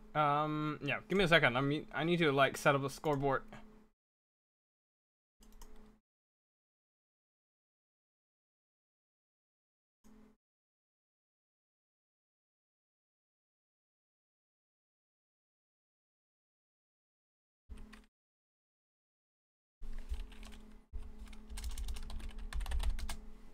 Alright, cool. We just move it over to here.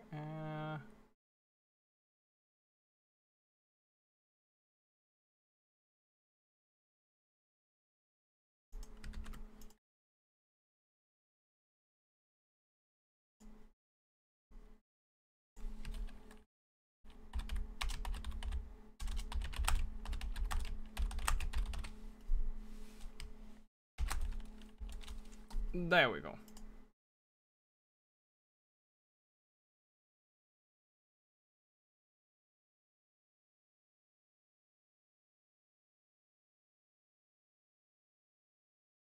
A very rudimentary scoreboard, but I didn't have time to fine tune it, so there's that. Okay, cool. Kotal can be very disruptive in the backline, which the Kotal actually did disrupt a lot of the Poison Wind Globadiers. So Kotal is not exactly a bad choice, honestly. But the problem is that they don't really have a. The Lizardmen in this game didn't have a good way to deal with the Hero Hammer, and the Hero Hammer carried the game. The Regiment of Renown is not really worth it? Yeah, probably not.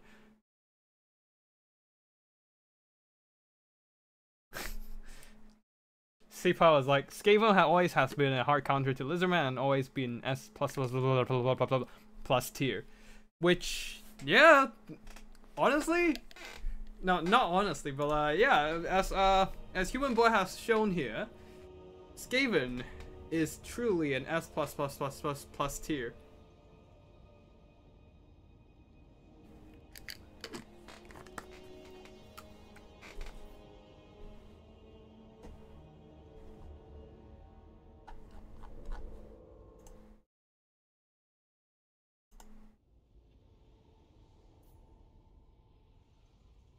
Skaven's always best, obviously. Yep, obviously. Now we just kind of have to wait. We're just waiting for the players to pick their armies for the match right now, and we're just chilling.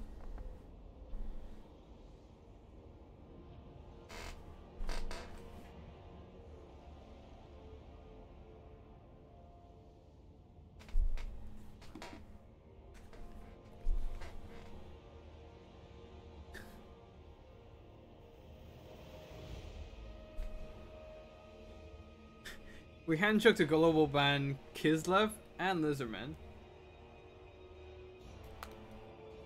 Bruh! The gentleman's agreement is always to ban Kislev, ban Cathay, and ban Lizardman, and maybe not Lizardman, but definitely ban Bretonia. Like, just global ban Kislev, ban Cathay, and Bretonia, man.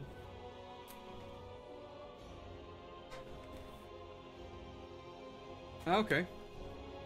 Looks like we are having a Skaven versus versus Beastman fight now. Interesting.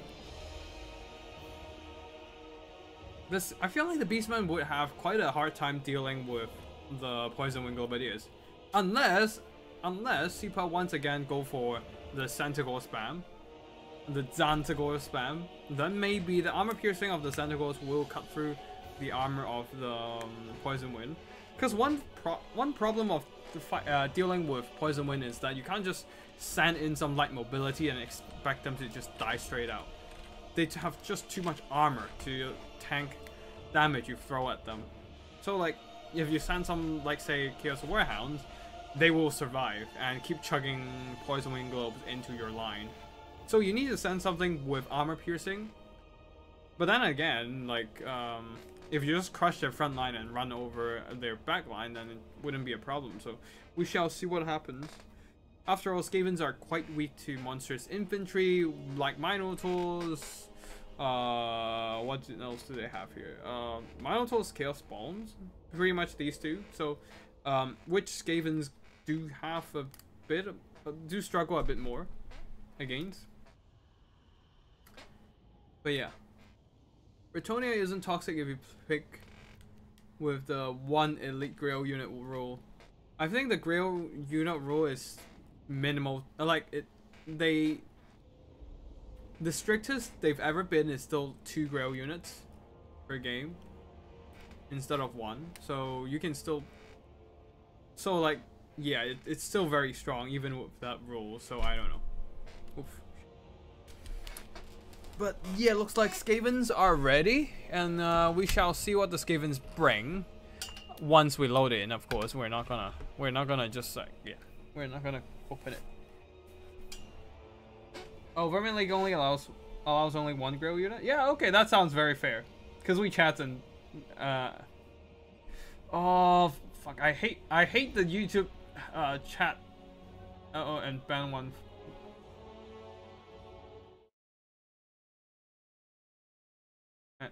Cause we chat and ban. Oh, thank you for the foot stop, man. I appreciate it. I'm sure you have the same issue, cause like YouTube has the very brilliant idea to put like a heart button at the bottom right of the chat. But then, because it's inside the fucking chat box, it blocks the freaking it blocks a lot, like the rightmost bit of the last line of your entire chat. So it's there, just blocking your. It's just blocking your ability to read the entire chat. Like when you want to read the latest chat line of the chat, you can't. You just can't, cause like there's a heart in the fucking way. God damn it. Yeah. They should have just removed it. Like who the fuck cares about the heart? If they really want a heart, they would just go into the emoji keyboard and start putting in hearts manually. That is, or they can just put the heart in the emoji, like next to the emoji keyboard, like why do they even have this in the studio chat box when like, yeah, when like, as if they would assume the creator themselves, the streamer themselves would put in the heart themselves. Well, Crow Metal, you see, if you don't have a chat, then you wouldn't have any annoyances at the chat. This is the brilliance of the design of this game. You know? If there's no, like, if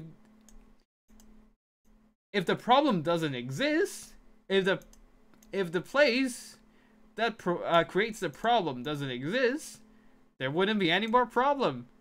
You see, that's how they resolve certain things.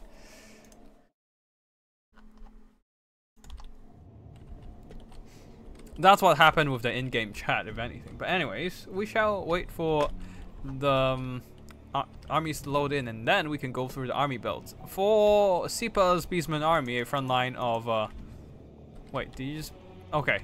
We have a lot of Senegals here. None of them armor piercing though.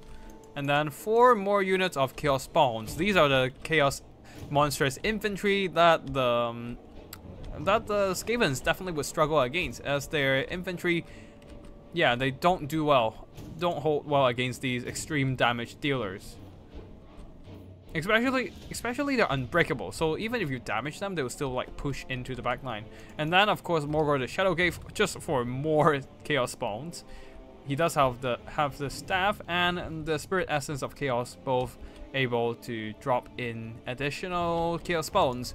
For the front line, there are a bunch of Ungols, just going for sheer numbers here. They're flanked by some Ungol spears and a ton of Warhounds and Sandagos, leading the army Morgor and supported by the Brave Shaman of Wild with only Traitor Kin.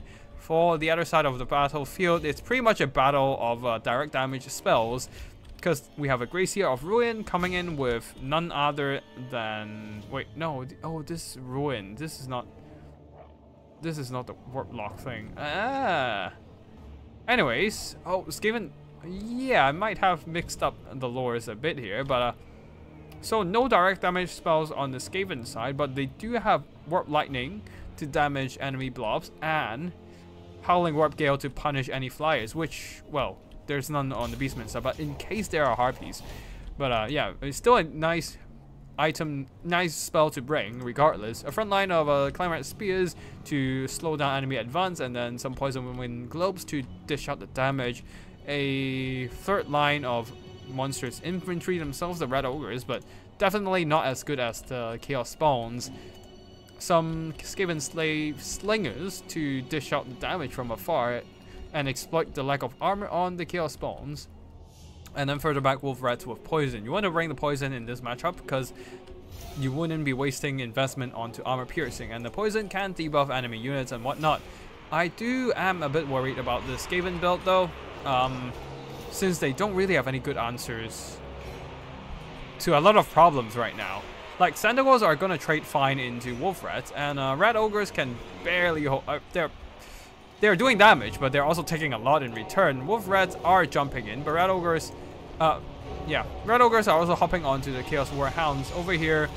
Warp Lightning is going down onto the Angorhers, who are taking quite a bit of noticeable damage. These guys are getting run over by the Bell, while in the forest here, the Poison Wing Gladiators are getting overwhelmed by Chaos Spawns and the Warhounds.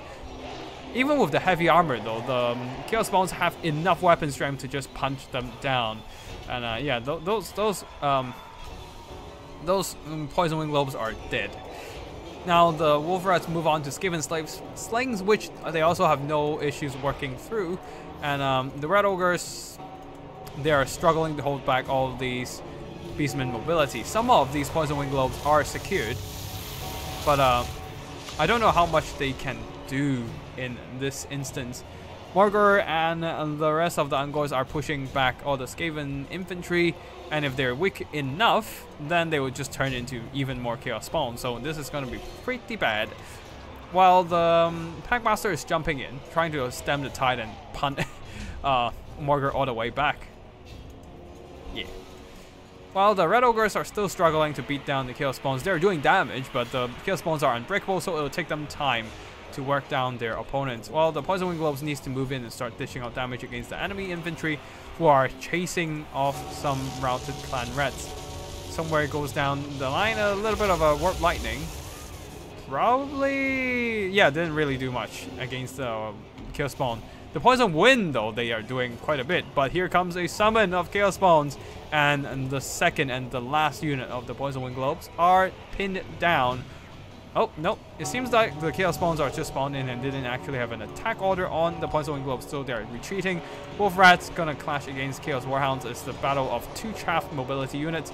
The Red Ogres, though, need to come in and screen off the Chaos Spawns, as they are now punishing these Poison Wing Globes. Gracie of Ruin getting beaten up by a ton of Chaos Spawns surrounding him, while the Assassin is also suffering at the hands of these immense weapons strength of the Chaos Spawns. And yeah, the Beastman rush is going just fine against the Skavens for now, and the Skavens simply don't have any answers to the Chaos Spawns really. Now a little bit of a Traderkin going down onto the Gracier of Ruin, draining his health, while the Packmaster trying desperately to beat down the Chaos Spawns over here. There's only one Packmaster, unfortunately, and he can't be everywhere with so many Chaos Spawns running all over the Skaven formations. Seems like CPAC got this? Yeah, it does seem so, as the Beastmen do have a pretty obvious upper hand in this fight so far. It's pretty much only the Packmaster left, and he most certainly can't carry this game on his own. And yeah, that might just be it here, as everything on the Skavens are just running for the hills. Chaos Spawns are running into the Red Ogres, and because of the Red Ogres' light armor, they will take a lot of damage, even from just a summoned unit. And the summons have almost gotten their worth, honestly. They have been disrupting a lot of units, and then just running over whatever they in their path, really. Yeah, yeah. At this point, there's no point like delaying the inevitable, and there goes this game. I should save these finals actually, just cause. Okay. FNF.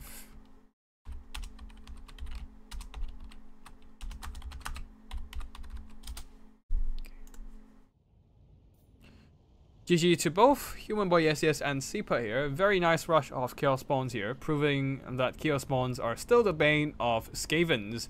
And the mobility did a lot of good disruption there.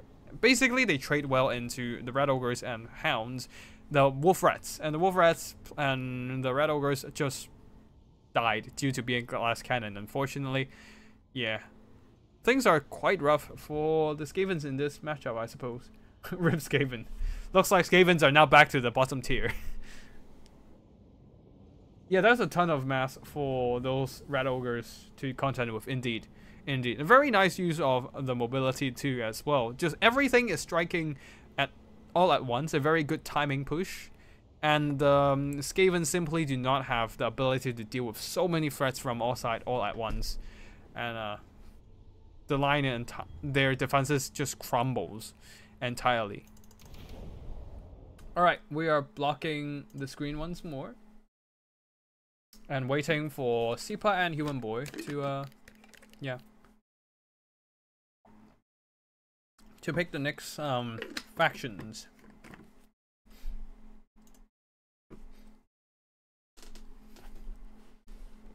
Sanowars trade well into Wolf Rats and Red Ogres on the charge. Indeed, they do. They do have some really good, charge bonus. 42, not too shabby actually. For like a light cavalry at like 700 gold, yeah, it's good enough honestly. Like Red Ogres themselves have 46 charge bonus. And with way less models, so they don't take the bonus of these charge bonus as much. Just rewatch the Lizardman and Skaven game. I think the Quartal Aura does work, doesn't it? No. I don't think... Whoa. It did tell you your Skinks and Croxies were stocked. Might need a bit more testing for that, but we might do it later. Because I remember there's basically there's video from Tequila Sunset showing that the Quartal stock is bugged. So yeah, I mean it might have the aura that tells you that your units are covered by the stock aura, by the Master of the Sacred Places aura, but it doesn't. I don't think it actually applies the stocking effect. So that's why the Crocs, whatever units under the Quartals can still be shot. Yeah. Oh boy, Sifa going for his Skavens now. Is he gonna try to one up Human Boy and try to take over the best Skaven player title? Ooh.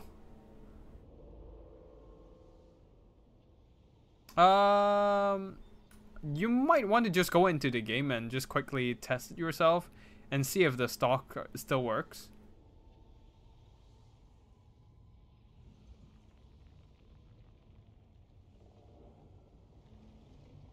But yeah, you can see what happens there. But yeah, it seems like Sepa is going for Skaven while Human Boy is going for Ogre Kingdoms. Now, if Human Boy goes for a Stonehorn Monster Smash, then I think he pretty much got this one. Because I don't think Skavens have any way to deal with the Stonehorn Monster Mash. Other than maybe shoot it with Teeth Breakers. But then again, if he brought a Hunter for the Thief Stone, then he can be locked down by Sneakage Deathmaster Sigil. But then again, he can just bring... Human Boy can just bring a non-hero, non-character Stonehorn, so there's that. So we shall see what he will bring in the end, but Ogres does have a lot of monstrous infantry, but the problem is that unlike Chaos Spawns, they do have a rather low leadership. So there's that.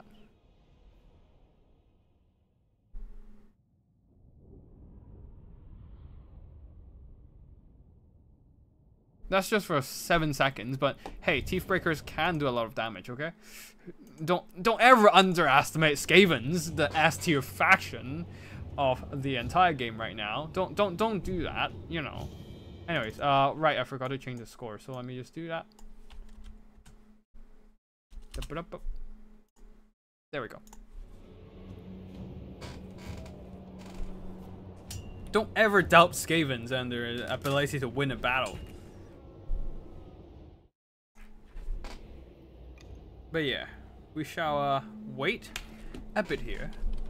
Okay, for the army belts here, Human Boy going for Ogres, interesting, versus Skavens of Sipa.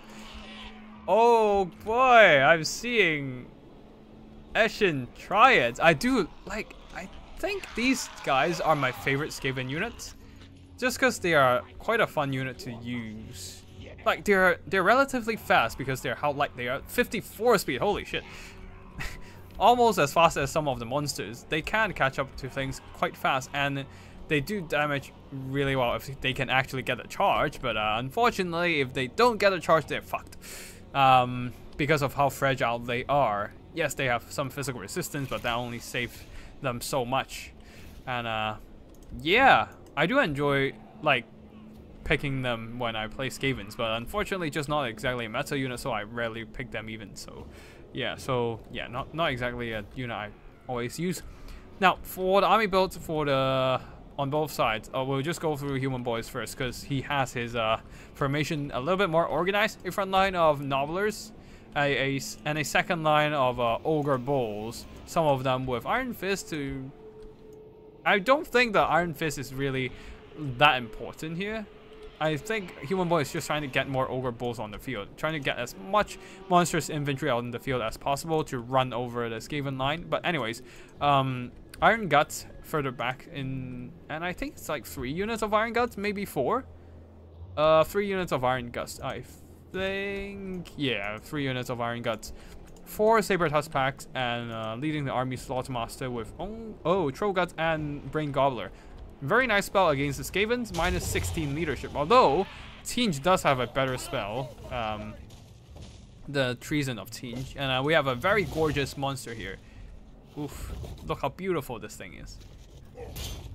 The Snowhorn of Mon, not only with a very not only with an opposable mass, but also having that missile resistance, the glacial defense boost to its protection, can help him tank out some of the Skaven missile. But there are no Skaven, like at least no armor-piercing Skaven missiles in this game here. Night Runners in the front line, second line of Eshin Triads. 3 units of Eshin Triads only, and then 4 units of Red Ogres plus 2 more units of Skaven Slaves for a bit of the chaff bodies. And yeah, right at the start of battle, they're already beginning. How is... this is gonna be interesting how Sipa is gonna play this game, as there's nothing to handle the Nobblers. Maybe he can just charge in with the Red Ogres, which kind of seems to be the case here. Leading the army, a Chieftain and a Kick Claw. They just dive straight into melee. It's just too... It's a Skaven Rush army, boys! And the Ogre Bulls are taking quite a bit of damage from the Eshin Triads. Don't get me wrong, the Triads took a lot of damage too, but they're just wiping out the Ogre Bulls immediately. And the Glacial, and the Snowhorn of Mon is still lumbering towards the front line, not quite in there just yet. Red Ogres and the Eshin Triads are just dragging down all these Ogre Bulls, doing some really effective damage. Flensing Ruin, draining the health of all these units in the vicinity. Skaven's really trying to overload this flank of the Ogre Kingdoms, and they're doing so quite successfully, beating down all these Iron Guts and Ogre Bulls. All of them are just breaking right now. If there is a Wolf Rat unit in the vicinity, chase them down, that would be amazing, but alas, that is not going to happen here. But anyways, the Eshin Triads are getting quite a good trade into all the Ogre Bulls and Iron Guts. They're all down to like roughly half health after the initial shock damage from everything in the vicinity. Flensing Ruin has successfully drained away the health of a lot of these Ogre units, and they are running for the hills. Balance of power is slightly in the Skaven's favor, but don't forget about the healing of all of these Ogre units. So as soon as the Ogre starts coming in, the balance of power will be evened out a bit more. However, Eshin Triads are still fighting valiantly, and in terms of leadership for Skavens, they actually have a pretty high value. 64, it's not honestly not too bad for Skavens, honestly. A lot of their units have like roughly 50 something ish like even Storm Vermins only have like 60-ish, 60-something leadership. So like 64 on the Ashen Triads, not too shabby, honestly. Anyways, the Night Runners needs to start like keep shooting at things. But the Snowhorn of Morn, the terror is really kicking in as the Skavens are starting to take damage from the engagements. Despite winning on the left flank, their right flank has been collapsed entirely by a ton of the sheer weight of the Ogre units. Now, Ashen Triads are trying to snipe out the Slaughtermaster, but he will be fighting and holding for now. He's taking quite a bit of damage though, so if he goes down, takes out the healing for the Ogre Kingdoms, then the Ogre King, and then the Skavens might be able to win this one. What we shall see, here comes the Brain Gobbler, and the Red Ogres are forced into a chain rout. Very nice use of the spell there. The -16 leadership is a significant factor in a melee fight, especially for Skavens, who is very lacking in terms of leadership. And the Skavens are now in a mass exodus. Yeah, it's their turn to run now.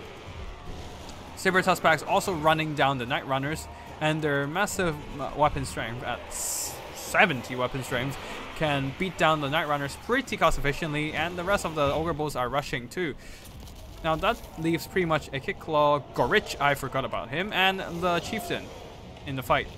Red Ogres are trying to converge around the Hero Hammer, but there's no healing in this Hero Hammer, so this might be a bit of a problem here. Flensing Rune draining the health of the Slaughtermaster, but the Slaughtermaster is moving out of the way, so the Snowhorn and the Iron Guts are not actually taking damage from the spell. It's just a desperate attempt to snipe out the Slaughtermaster.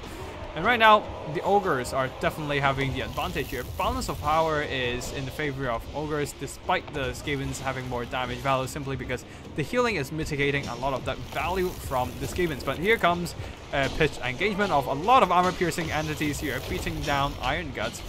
The Skavens might be able to clutch this if they can just beat down the Snowhorn and just trying to use that Hero Hammer to their advantage, because the Ogres don't really have any support in this fight right now. While the Snowhorn is completely pinned in, he needs to move out and maybe regroup with other units so that they can just do another pitch engagement to converge onto this fight and beat down the remaining Skaven resistance.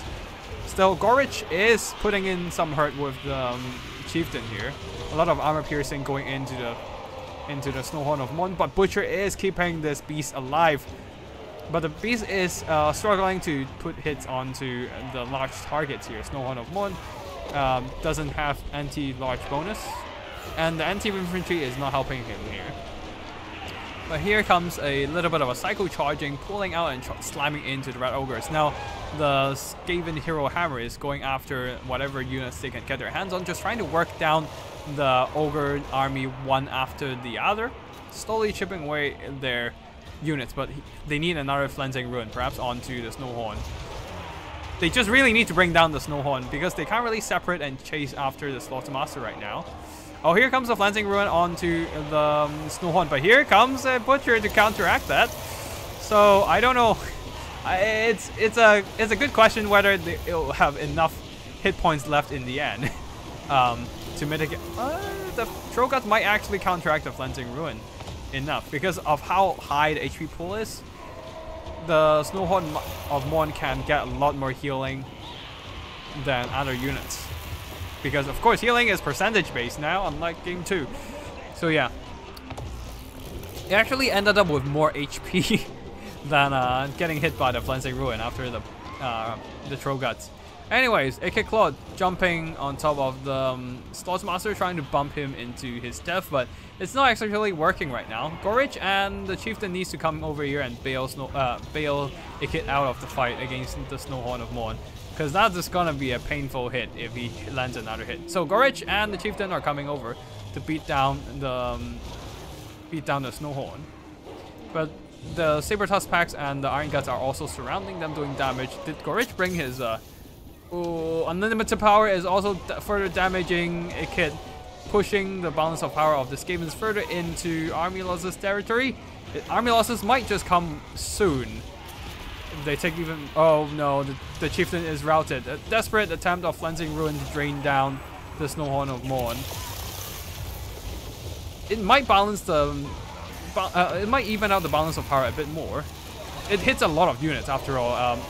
The Ogre Kingdom units are in a mass exodus, now dragging back that balance of power a little bit more, but the Flensing Ruin is almost done, and it's just probably not enough to drag this game back. Oh, things are looking really close right now. The 3 single entities, the Skaven Hero Hammer is barely hanging on, and the Snowhorn is still having almost 4k HP lives. Honestly, I feel like the Slaughtermaster should just jump in and start fighting as well, because leaving the Snowhorn alone might not be the best scenario here.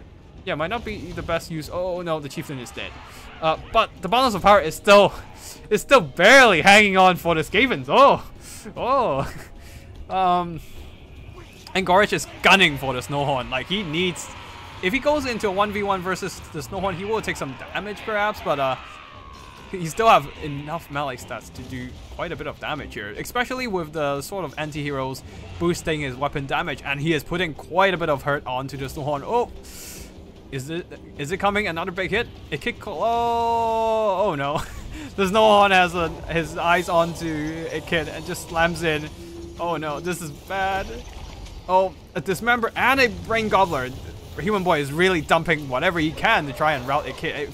If a kid runs and falls, then it is over for the Skaven. But yeah, he can't hang on. Once he runs, army losses, hits, and victory for the Belly Boys. Oh, that was such a close game. 2 hits on a kit and army losses. Yeah, it is very unfortunate. And if Gorich has a bit more time, then he probably can work down the Snowhorn and turn this game around. But unfortunately, this is not the case here. The healing on the Ogre Kingdoms is still too much despite the nerf. And the Snowhorn, with the terror and just the impact damage on the charge, was able to just run over the Skaven lines. Snowhorn bugged out a bit. Maybe, I don't really notice, but yeah.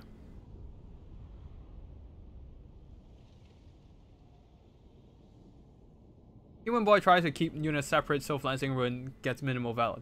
That's definitely what happened there.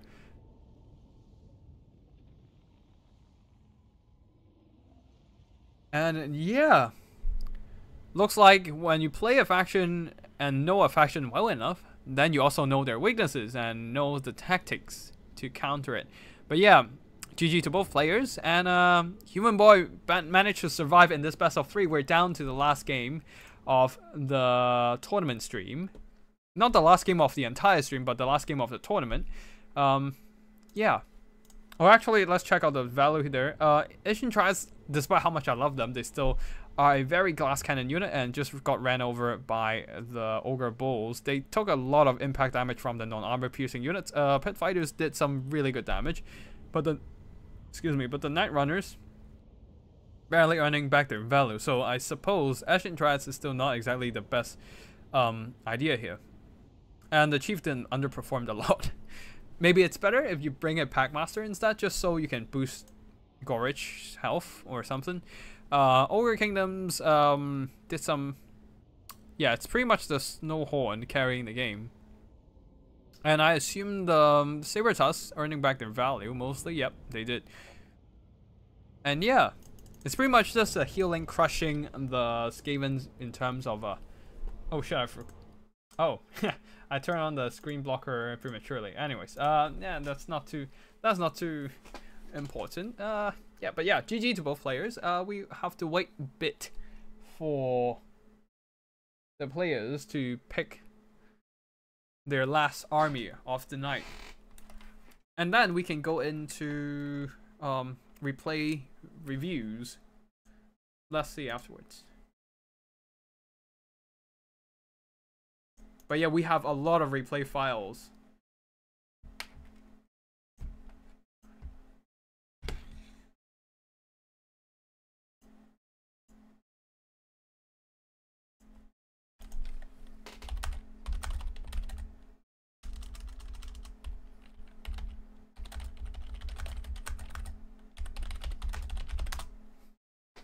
Alright, I might actually make myself a cup of tea before we start the tournament replays review.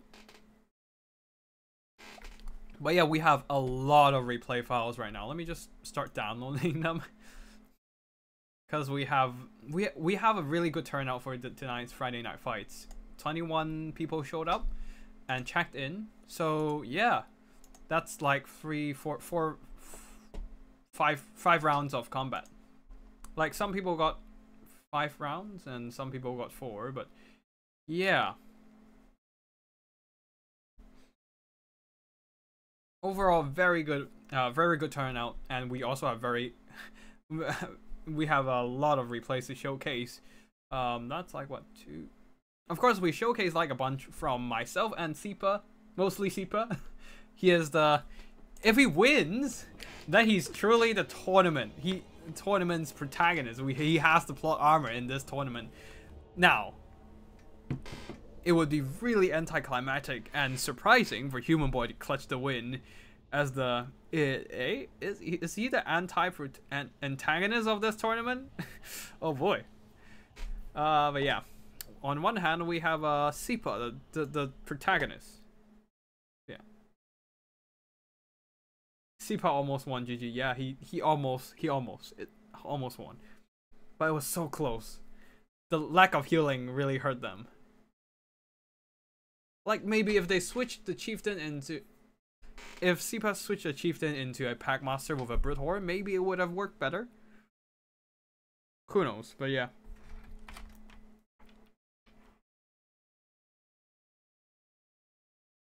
It is still a very close and very good game though. Oh. Let's see what factions are the player. Oh, right, I need to download files.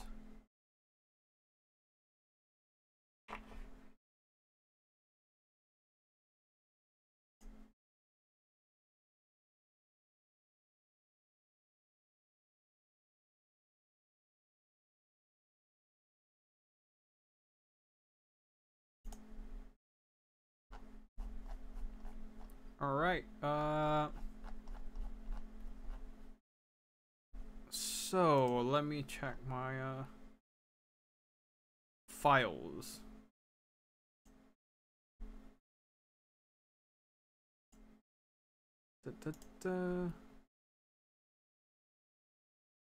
Man, I got so many replays.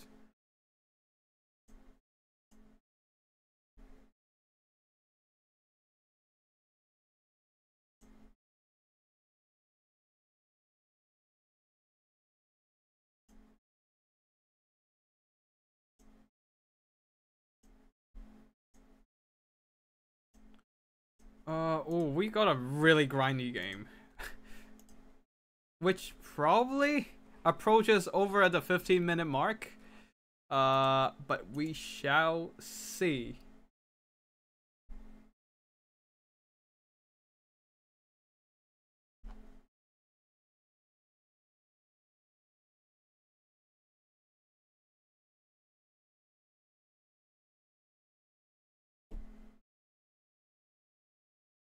And then Sipa.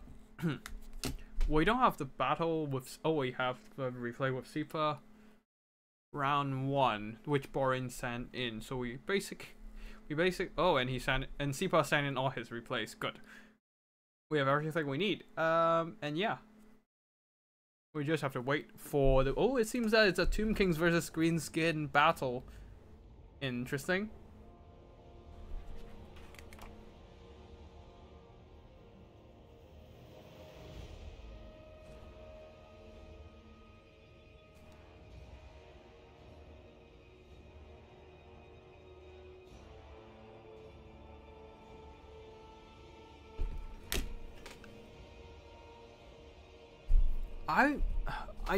I'm not actually familiar with this matchup.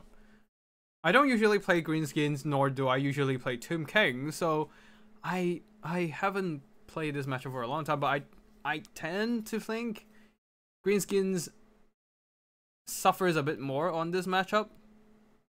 I think the Tomb Kings have a bit more advantage, but I'm not sure. Greenskin favorite from memory. Interesting. Oh, okay. I guess the Skeleton Front Knight is weaker to a Greenskin Rush, but I don't know. I feel like Tomb Kings might have an advantage with their shooting. So I don't know.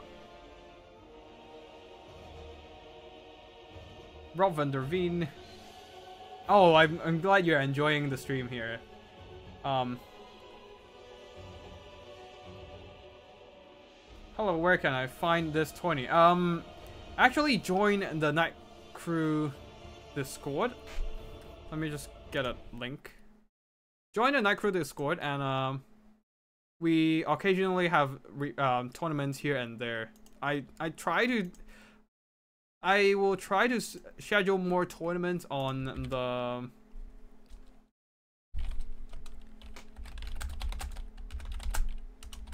oh, hold on a second.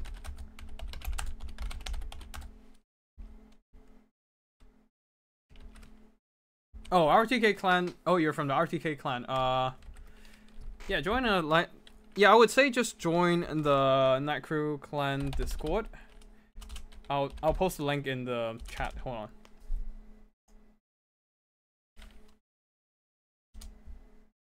Join the Night Crew clan Discord. I'll try to host more Friday night fights from now on.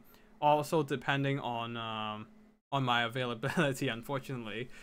Since my work sometimes demands me, like, I need to put in some evening hours into my job these days. Like, it's not like I'm doing stuff overtime for free, but I need to move my hours a bit sometimes to work in the evening. So, or I just have some other stuff in life to deal with. So, not necessarily able to host Friday night fights every week, but I will try to host more from now on. Just so more people can get together and play more on a more regular time, especially for EU, since most of the casters are in America and can't really always do EU tournaments. But yeah, just join the Night Crew clan Discord. We have a bunch of people in there playing occasionally as well, and you can just check out the tournament section for like other tournaments or tournaments we host on the Discord. Yeah, and yeah, just join us and play whenever you're free. FNF is more on the competitive side. Yeah, it's I wouldn't say it's too competitive. I would still say it's like a relatively casual tournament where we just play like quick best of ones for like most of the rounds until the end, which is like best of 3 rounds. So it's still very casual and you can just hop in, play the games and be done. And yeah, but depend on who your opponent is for sure, Pigman. That is very true. That is very true. Like, it doesn't have any entrance hurdles or anything. It does not have an elo matching, unlike the Vermin League, so you might just run into like some really good players. So who the fuck knows? But yeah, or you can just run into people who just started playing recently. So you never know. It all is decided by the RNG gods of the challenge page shuffling mechanic. So we shall see. But anyways, we are having a Tomb Kings versus Greenskin battle now. Grand Hierophant Katep, DJ Katep, or Katep on a horse. We shall see. But yeah, Katep versus a Night Goblin War Boss. Sipa going with quite a few Shakti with great bows from that, from what we saw there. Anyways, let's just change this. Okay. Okay, all good. And we wait.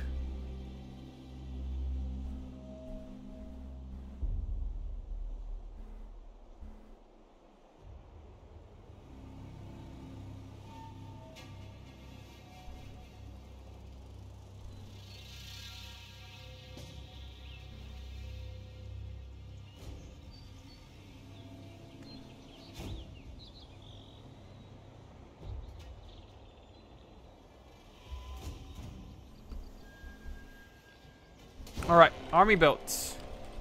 I'm just gonna drink some more water to stay hydrated. And then we can go check the army builds.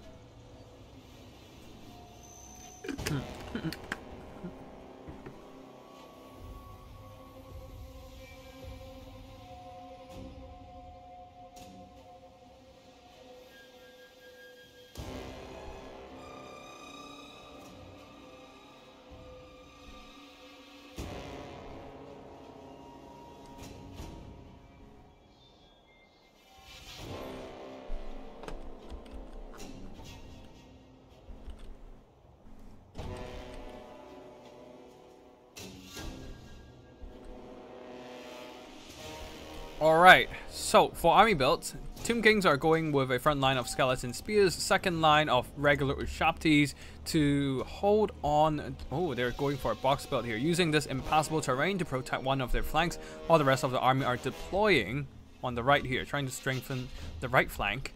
With a Tomb God Halberd here holding the right.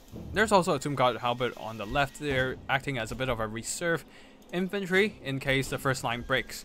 Anyways, Eyes of the Desert here, laying an ambush onto the enemy monsters, if there are any, in case there are any like trolls and whatnot. But yeah, further back, Chosen of the Gods and a regular Ushabti with great bows, leading the army Katap on horseback with Jav's Incantation of Curse Blades, Naru's Incantation of Protection, Sandstorm. It's a bound run, right? Yeah, the bound Sandstorm, and of course the staff, the Lich Staff of Katap. Just probably gonna spam the cheap spells, Jav's Incantation of Curse Blades and Protection, and just constantly delay enemy casting time. Further back there, Skeleton Horsemen, 3 of them, and a Screaming Skull Catapult with their Discourage effect. They the take cover effect, -8 leadership, they can effectively ruin and rout the Greenskin infantry. For the Greenskins, a ton of Savage Orcs. Savage Orc Biggins, 2 of them, and then the rest are just regular Savage Orcs. Oh, 3 Savage Orc Biggins. Night Goblins, these are Fanatics. Yeah, I think it's the 8-peak loons. With... Oh, these are... Why is this still bugged? These Regiment of Renown, the Warlord Boys? Yeah, the Warlord... 8-peak loons or Warlord Boys? I think the Warlord Boys are not the ones without Unbreakable. 8-peak loons are the ones with Unbreakable, so yeah. They're Unbreakable, and they can throw in the Vortex ability to throw in some of their spinning loons. Anyways, Savage Orcs are taking a lot of damage from the Ushabti with Great Bows, especially from... Okay, they're taking a lot of damage from the Chosen of the Gods. While one of the Savage Orc Biggins are getting hammered by the Screaming Skull Catapults. However, they do have Frenzy, so they are immune to Psychology right now. Goblins are running forward, but they won't be able to break through the skeleton. Oh, a Sandstorm here, but it seems that the preemptive casting is not exactly working too well. Only touching the very back end of the Savage Orc Biggins. However, the Sandstorm might curve into other units like these Rusty Airs. And then there's, of course, for the Greenskins, a ton of Skirmish Cavalry, very typical of these guys, having Morgos Magic Marauders and Death Creepers, the 2 staple ones. And then just a bunch of Squick Herds at the back there, Orc Borbor Biggins, one of them the Broken Tusk Mobs, and an Orc Shaman with Brain Burster and Fist of Gork. Just a bunch of area of effect damage trying to blast the skeleton infantry. Anyways, Naru's Incantation of Protection slowing down the damage onto the skeleton. Oh no, Jav's Incantation of Curse Blades. Just trying to activate the Lich Staff now. I do think that Naru's Incantation of Protection would have been a bit better, just to help the skeletons hold longer, but alas, they are gonna hold for now. Savage Orcs are rushing in from the flanks though. They do have a lot of numbers here. One of the Savage Orcs are pretty much a tattered ruins, since the Chosen of the Gods are just hammering them. But these guys, they should be able to clear out the skeleton spears just fine. So the Tomb Gods might need to just run in and slow their push at some point. But at the back there, here comes the Orc Boy Biggins rushing in, ready to threaten the back line of the Bony Boys. Oh no, fermented fungi from the Night Goblin War Boss, luring Katap into melee combat, also preventing him from activating anything. So a very nice use of the ability from Human Boy there, denying the Tomb Kings from their spell cast, and the Eyes of the Desert doesn't really have a good target to shoot at. Well, Human Boy might have an upper hand right now as they have opened up one side of the box, allowing the Death Creepers and some Savage Orc Biggins to run in and disrupt the Ushabti. Chosen of the Gods though are still shooting and blasting away at the Rusty Airs, but their front line is slowly crumbling to dust here as the Ushabtis are not able to hold on despite the support from all the skeleton spears. A summoned Ushabti at the back there trying to hold back the Savage Orc Biggins and the regular and the Death Creepers, while the Orc Borbor Biggins managed to shut down the Screaming Skull Catapults. Although one of the Orc Borbor Biggins actually got shut down by the by the Tomb Gods with their halberds. So things can still go both ways right now. But the Rusty Ears are doing some really good work against the Eyes of the Desert here. Slowly chipping away their health with their anti-armor attacks. Not exactly armor piercing, but armor sundering does help them a lot here. A little bit of a brain burster, blasting away some of the Tomb Gods who are desperately trying to hold back the Orc Warboy Biggins. Another wall has been popped, and the Greenskins might just be able to push through all these skeletons and Ushaptis as they are crumbling to dust. And if they manage to push through, then the Chosen of the Gods, all these missile contingents are exposed to the Greenskin rush. However, the Tomb Gods might just be able to hold them back for now. Naru's Incantation of Protection trying to keep them tanking in this fight here as the Ushaptis are retreating back to safety, or in a desperate attempt to retreat, while the summoned Ushaptis hold. In the last few seconds of its life, it is trying to hold back a ton of Greenskin units. And Eyes of the Desert on the last leg as well, slowly crumbling. But they managed to rally.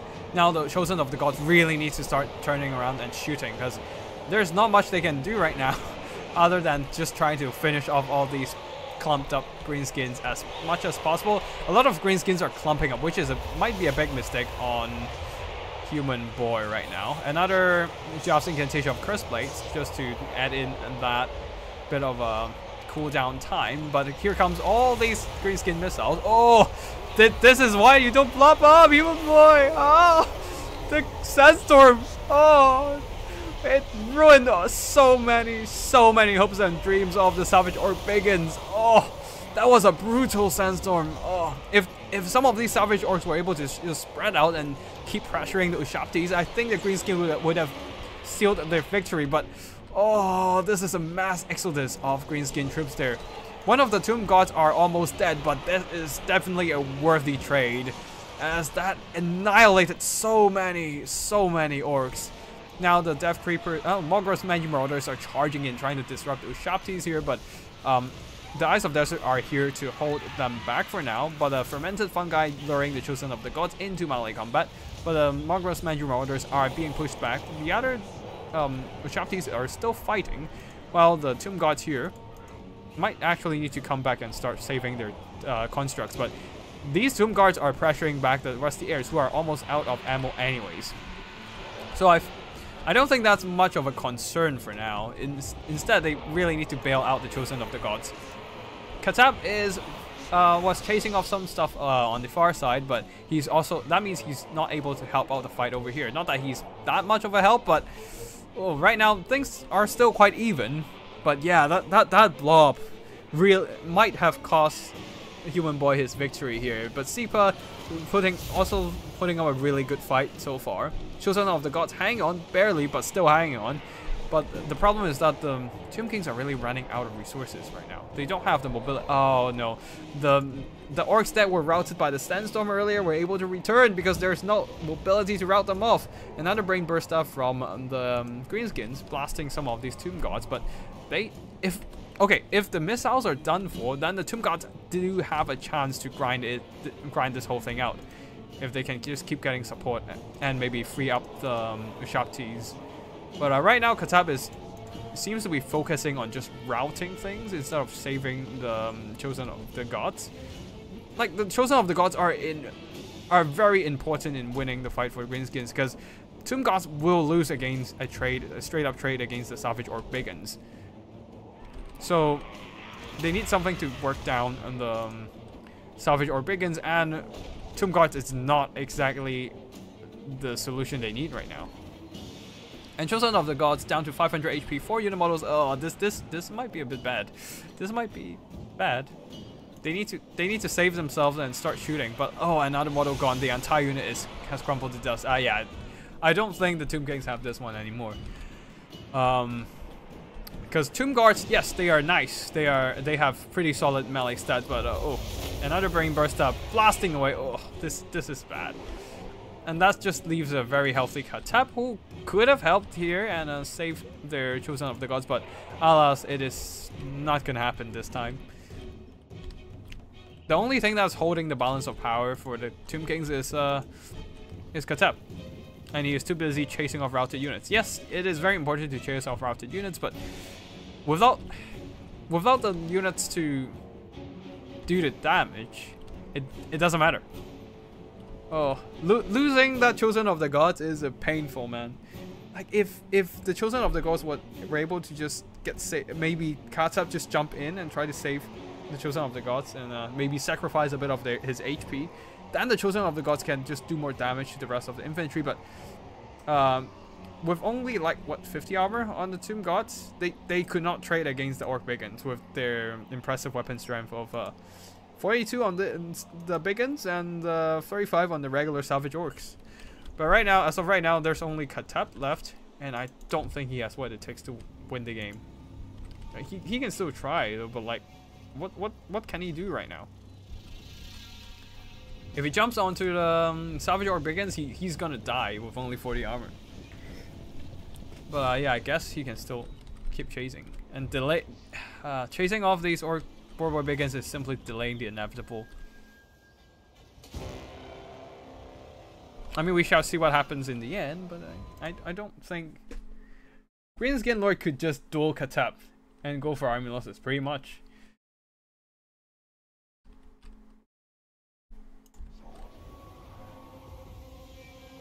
Olaf, I hate sand. I'm sure Human Boy and Anakin would concur with you.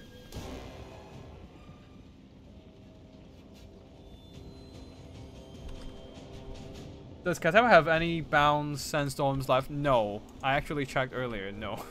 But yeah, he did used up all three.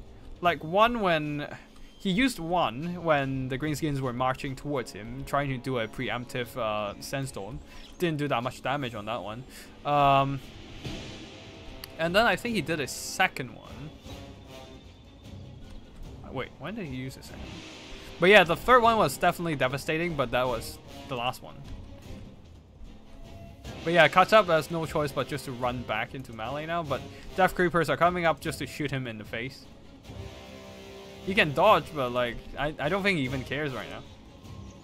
Like, he doesn't stand any chance against all these Greenskins. It's just a suicidal YOLO charge. Okay?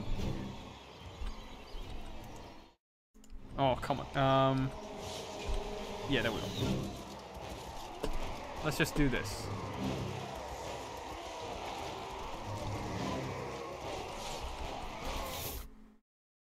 Okay. Oh, and he got the fermented fungi, and yeah, he got fermented fungi, just got lured into the fight. Oh, hold on.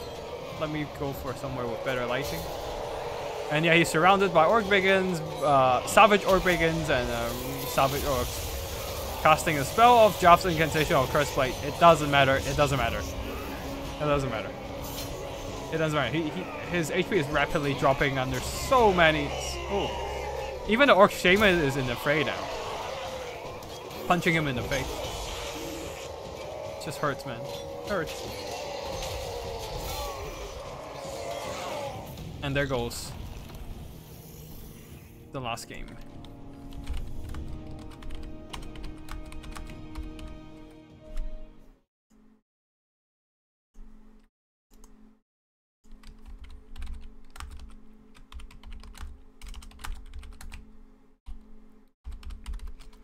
And yeah. Okay, hold on. Let me just FNF.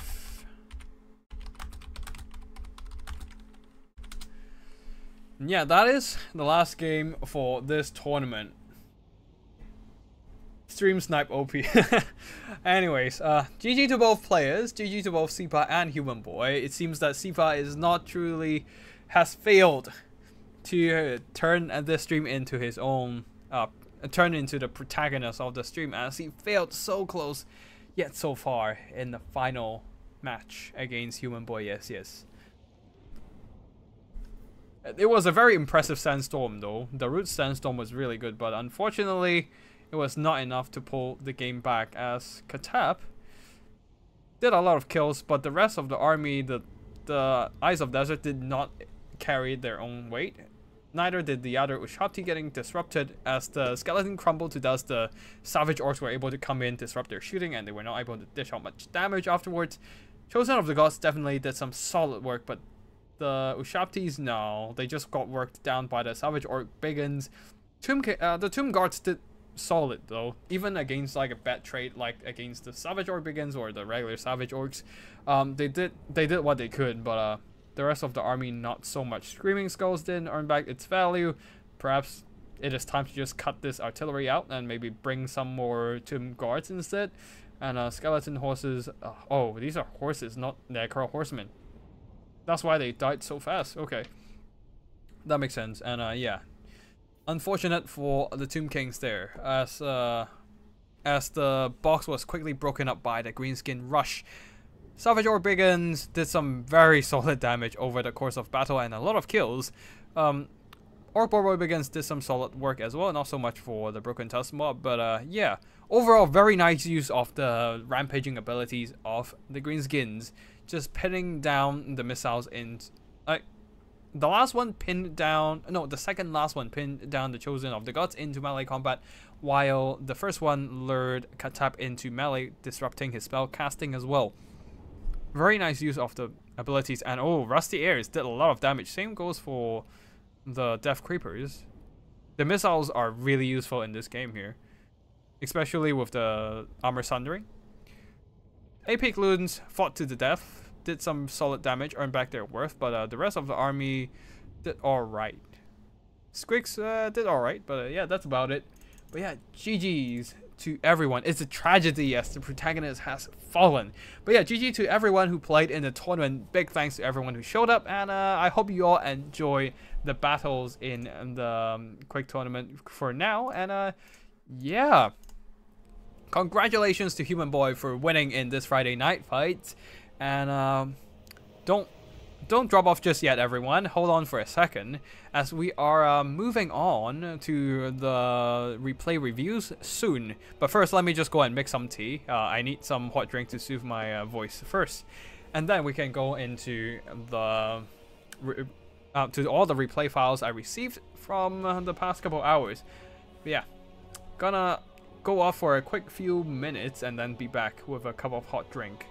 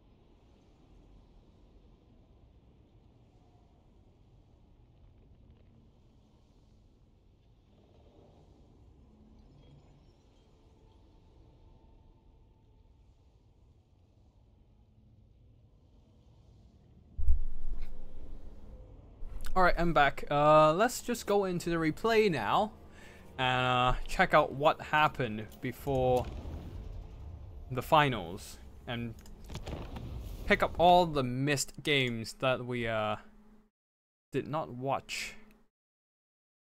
Actually, let me just find the download file. I haven't moved them into this yet. So, there we go. Okay. And we have a lot more replays now. Let's see. We've got a total of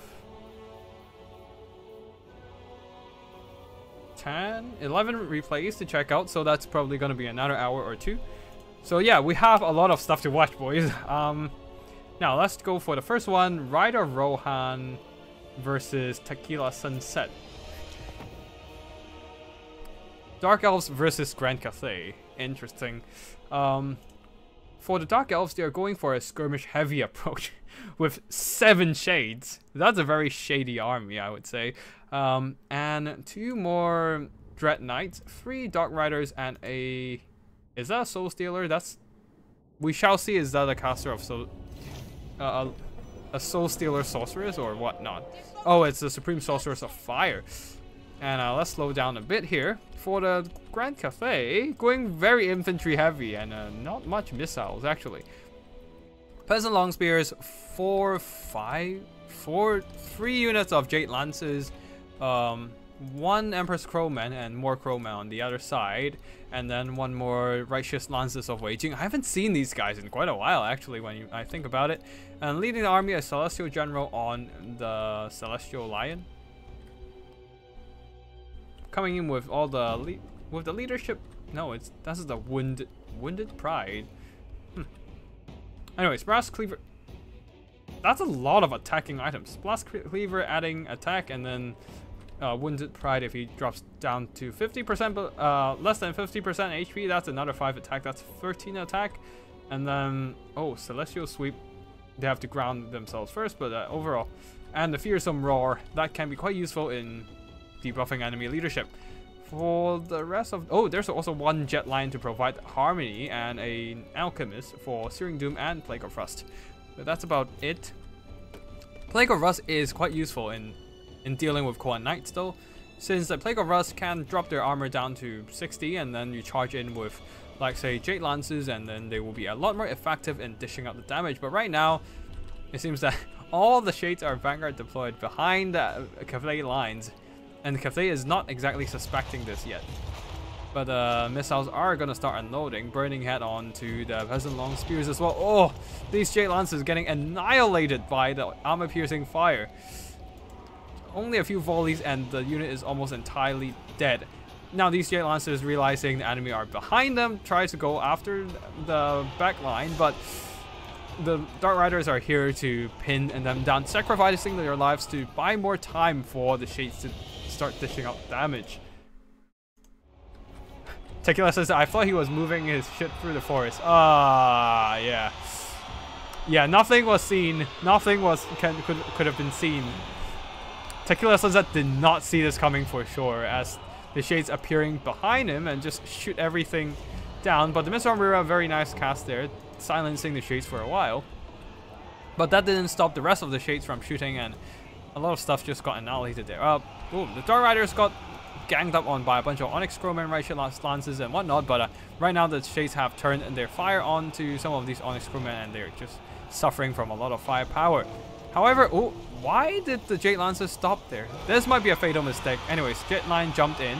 Same goes for the Righteous Lances of Waging, jumping in, just silencing these Shades. But the Shades can hold their own in combat for a bit. Not the best, but they will do a bit of damage when they're fighting. Especially the ones with dual weapons.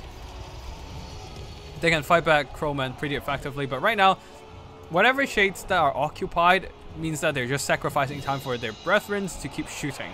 Which is what exactly happened right now. The the Righteous Lances are charging 1 Shade, but while they're occupied, the other Shade was able to just fire at their flanks and start chipping away their health. While at the back line, some of the Shades are now secured with the Cohen Dread Knights, pushing back any mobility that Cafe throw at them, while the Shades continues to fight on with their decent attacks. That's 51 attack, 33 defense, under the boost of their murderous prowess they are holding for now and beating up peasants. Dread Knights fighting against peasants should be fine, Searing Doom chipping away the Shades' health, but it won't be affecting them too much, killing like 3 unit models, a bunch of HP damage, but mostly the unit is intact and will be able to keep shooting. And the Cafe army, I hate. Oh, I shouldn't have picked this map for the first game. The lighting is horrible. Anyways, yeah, Celestial General is fighting in the midst of a bunch of Shades, but the Shades fights on due to their good leadership and good melee stats, while the Cafe units are faltering, Burning Head whittling down their leadership, whittling them down in both body and spirit, and the Peasant Long Spears are routed. Now Jet Lion tries to push through and get on top of the Shades, but they're distracted by the Dread Knights once again, and the Cathay Cavalry are slowly but surely getting reduced to nothing. As the Righteous Lances, they manage to finally break the Shades over here, but at what cost? They themselves as a unit is down to 1 man and 1 horse, 1 Longma, and yeah. That is pretty much the end, I suppose. A desperate roar from the Celestial Lion. It's not gonna do much. It's like the Shades' leadership are still pretty solid, thanks to them being Dark Elves instead of another more clumsy and cowardly faction. They are, and that I think that's basically it. Only the Celestial General remains, and everything can just turn around and shoot everything into army losses.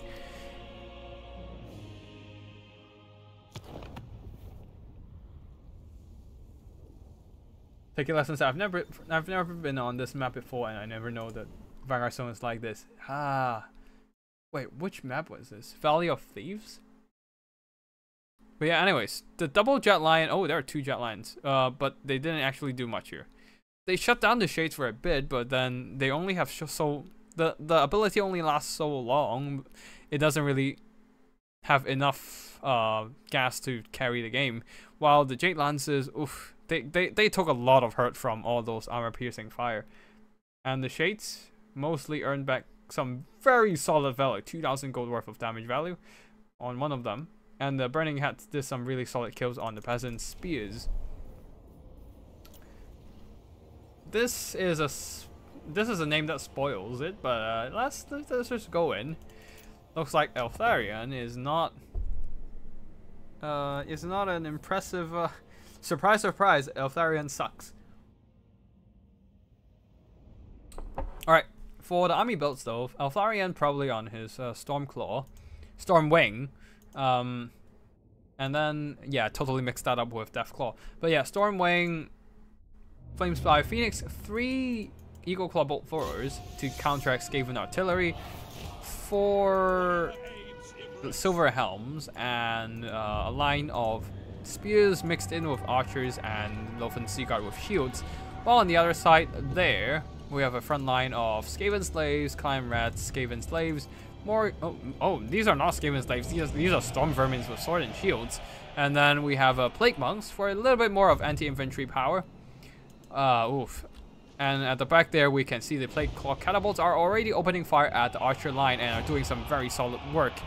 Hopefully they can annihilate the archers before they themselves are being sniped out by the Eagle Claw Bolt Throwers. Very nice micro from Rider of Rohan there, doing some nice sneaky cycle charging, jumping onto the Skaven slaves, just doing as much damage as possible with impact damage with the charge impact. But Eltharion, oh no, he is failing. Oh, he's on a horseback, he's not on Stormwing. He got locked down by a whole ton of Red Ogres and is getting sniped by a bunch of armor-piercing entities, including Deathmaster Snikage himself. Eltharion got routed. Pain. And they don't really have a way to get him back when Eltharion just refuses to get out of this round. Oh, he just got outright sniped. Dead. Leaving his horse very lost. And with that, Eltharion is dead. While the bombardment continues, thankfully he's not on Storm Wing, so he doesn't exactly cost the most, and the archers still have the High Elves still have a bit of fighting left. Still have a bit of fight left in them. But yeah, one of the Plate Claw catapults are still online while the Eagle Claw continues to fire back, but the Eagle Claws are not doing damage fast enough as their front lines are getting devastated by the Storm Vermins and Plate Monks. The Storm Vermins, when fighting against just regular spears and Loven Sea God, despite not being the best elite infantry, are still more than enough to fight through the rest of the High Elf infantry. While the Silver Helms, despite the nice cycle charging at the beginning, but with the Red Ogres catching up and just keep pushing them, they don't really have that much space to like pull back and cycle charge, and as a result they just got stuck in melee, getting hacked down eventually by all those armor-piercing combat. While the Eagle Claw Bolt Throwers, despite still firing, they don't really have much fight in them right now. They can't do damage fast enough to deal with all these Skaven numbers. Some of the Silver Helms return, but alas, what can they do against such reckless melee rush? I guess the Skavens picking like a melee rush army definitely countered the kite that Rider of Rohan attempted, and as a result, oof, everything is just getting pushed back. The High Elves didn't really have enough space to kite. Like, I can see this cavalry heavy build working against, like, say a Skaven box, with the cavalry just trying to like do some sneaky cycle charging, trying to pick around, trying to tear apart the Skaven box. But in this instance, with everything just pushing, there's no time or space left for the Silver Helms to do any maneuver, to circle around and cycle charge or anything. So yeah, the Eagle Claws were putting on the pressure, but the High Elves, the High Elf artillery, the Skavens don't really care about that. They just push, and eventually the High Elves get crushed. That's basically what happened. And the High Elves is falling apart entirely, especially losing Eltharion early in the game was a pretty heavy blow to the High Elves.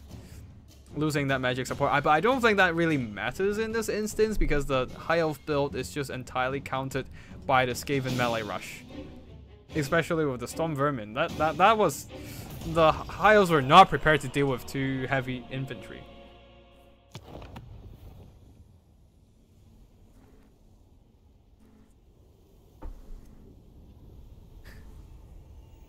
But yeah, Rider of Rohan, sad times with Eltharion. He still did some damage, but yeah, not enough to do much here. And the rest of the High Elf attempted kite was not. It's not really a kite, but more like a skirmishy army. It's not really a kite when you can't really kite with artillery.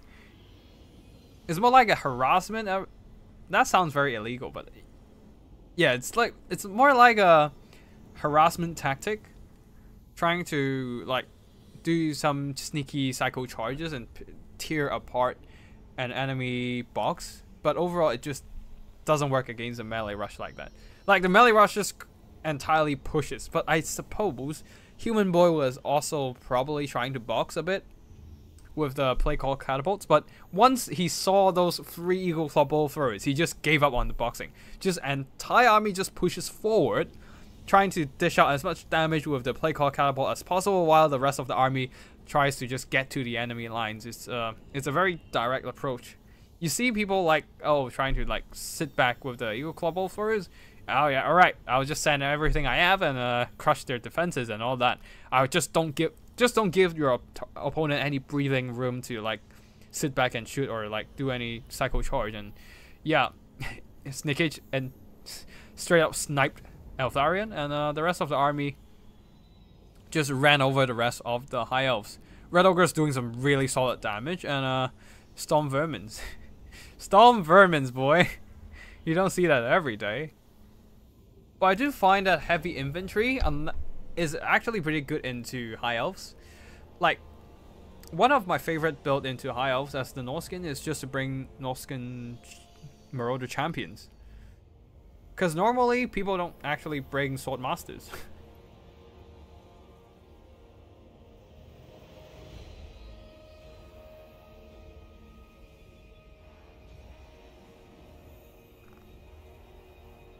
Seems like some of the lords from earlier game versions need upgrades. Yep, certainly.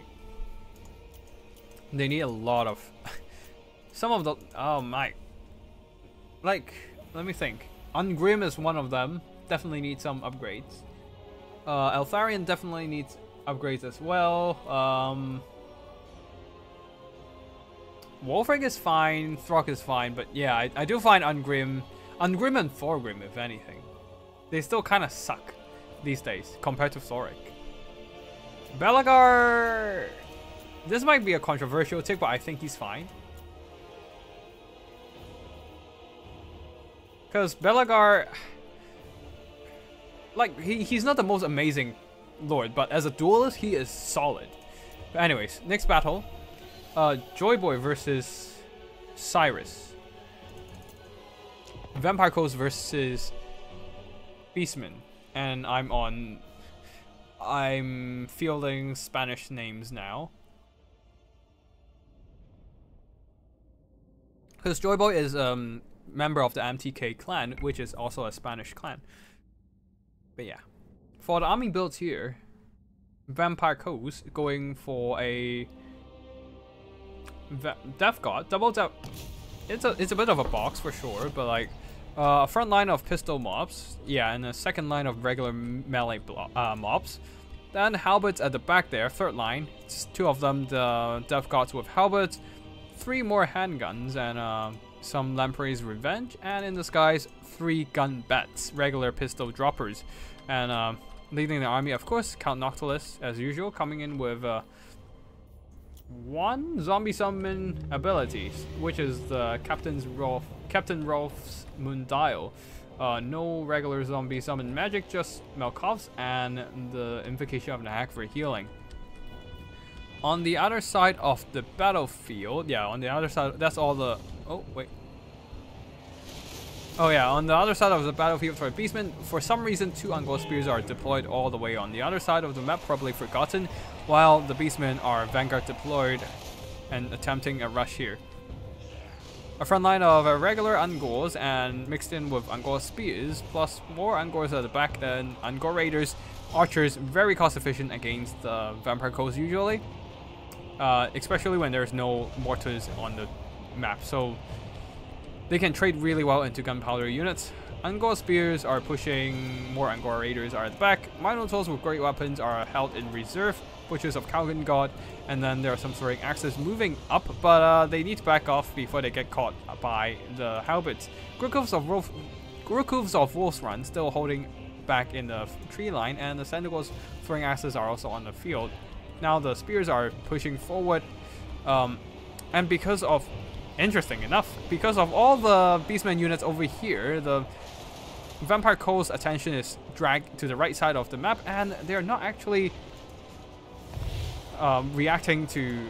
they can't even see the Ungor Spears, but these guys are pushing up, and they're not actually counteracted by the Vampire Coast at all. Anyways, which is pushing all the way into the back line, trying to shut down some of these pistol mobs, but they're getting hit hard by all the handgun fire, pistol fire, and the Melkov's Mystifying Miasma slowing them down with Lamprey's Revenge countercharging. But here comes the Beastman push. Everything is getting thrown into this side. Even the Grookhooves of Wolf's Run is getting into melee distance, getting close ungor to just chuck axes into the Lamprey's Revenge. The handgun, the regular deckhand mobs are not holding at all, as the Zangors are pushing up and wrecking them in melee combat, with the Minotaurs helping out as well. Morgoth the Shadowgave with a summon of Chaos Spawns was able to just crush the zombie frontline, and now getting into the backline here, getting on top of Death Guards. He should be fine with his regeneration. It's not the end of the world, even if he's not the best melee combatant. Pistol mobs are disrupted while Ungor Spears can start moving up, while the deck droppers here are just shooting at Ungor Spears for now. They might actually be needed more over here to shoot at the Grookhooves of Wolf's Run, but they're not really exactly doing that, as the pistol fire are all aiming at Ungor Spears. yeah, they need something to deal with the Grook Hooves, because they can chuck all the axes into the fray and just work down the Lamprey's Revenge, which is exactly what they're doing right now. Lamprey's Revenge being tied down by Minotaurs don't really have the leisure to deal with the Grook Hooves or Wolf's Run, while Count Noctilus fighting in the middle of a bunch of Death Guard support. He is doing fine for now, but overall his army is kind of... A lot of units are not where they're needed, actually. Like, these gunnery mobs need to turn around and start shooting at stuff like, say, the archers, the Grook Hooves of Wolf's Run, or any Sentinels with throwing axes. Like, these pistol mobs finally moving over to shoot at Sentinels, but it might be a bit too late now. Lamprey's Revenge has been slaughtered by the throwing axes. They've got still surrounding Morgor, but they need to just push other targets right now. Like, zombie deckhand mobs needs to push over here and start threatening and pressuring the Angkor Raiders. Deck Dropper is still shooting at random targets. Okay, this is pretty bad. Balance of Fire is still quite even. But one thing to note is that Morgor is... Morgor is just tanking those Rave Storm. Like a chat. Grookhov's still very healthy and now shooting and the rest of the Death Gods to pieces. All the pistols, handguns are aiming down at Morgor, but it really doesn't matter for him. He has a ton of missile resistance, man. 75% missile resistance. He would just eat those missiles for ages. And if anything, they should start aiming at the Zangors and work them down instead, but it might... Yeah, aiming at Morgor is definitely a big mistake. Yeah, and all those shots into Morgor is wasted. Like, Count Nautilus can just go one-on-one Morgor with, in the late game or something. Like, don't waste the missiles into Morgor, man. Just shoot the freaking Zangors. Even if they have shields, it's still better than shooting at Nautilus.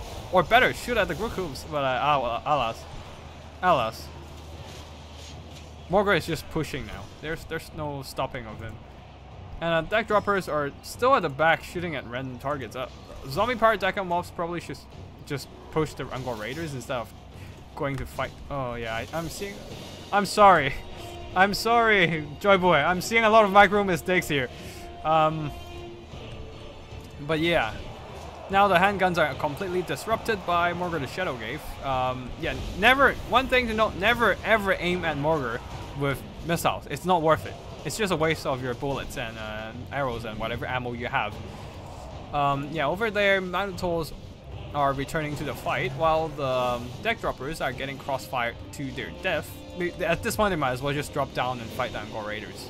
Not that they will win, but it's still better than just sitting there and getting shot to the face. At least they get a bit of value. Black Spot will get charged by Minotaurs. Count Nautilus needs to come over and help out, but yeah, I don't suppose he's gonna get there in time or anything, because the Black Spots are in a bit of a pickle. They do have a bit of anti-lodge fighting bonus, so they can probably fight back, but they'll still take a lot of damage. That is not cost efficient. Zombie Halberd still fighting on the other side, dragging down Chaos Spawns, but these are just summons, so they're just kind of wasting their time here, while the Brave Shaman of Wild running on the Tuskor Chariot is just rolling unopposed. And yeah, I think this might be the end of the Vampire Coast, as they lost the last of their missiles. Just no. Oh, Black Spot's getting dragged into a fight with Zangors. Yeah, they are gonna get slaughtered. And the zombies are not around to help. Count Nautilus also too far to help. The last hope of the Vampire Coast have been finished off. Unfortunately, I just saw way too many big mistakes on the Vampire Coast side. Also, using Melkoffs on Morgor, bad choice there. Very bad choice, as it probably worth more just to just drop them on some Angors or Angkor Raiders or whatever. Better than Morgor, the Shadowgave for sure. Because whatever minimal damage you do to Morgor with Melkoffs, it's not gonna be worth it. You just heal back up with regeneration, so yeah. The Forgotten Angkor Spears turn out to be a useful distraction call. In fact, luring missiles that would have hurt more going into Minos. Yeah, definitely. A lot of the... I just saw a lot of targeting. Never knew Morgor has insane missile resistance. I think it's just like people.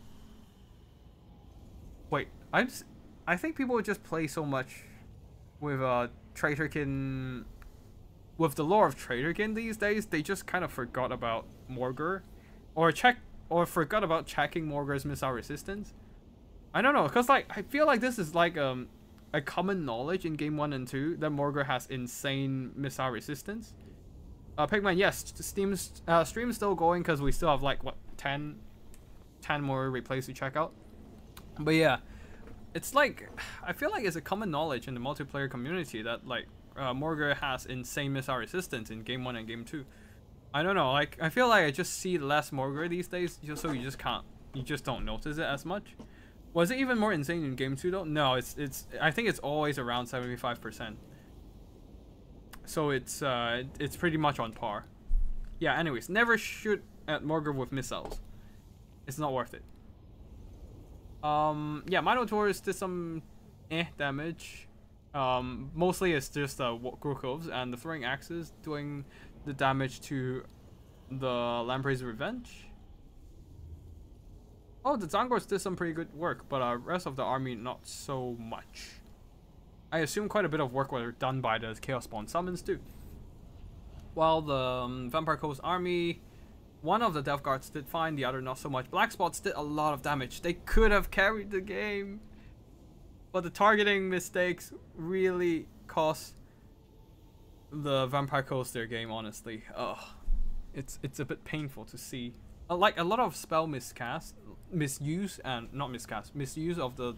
Melkovs and bad targeting. I think it's what like led to Joy Boy's demise.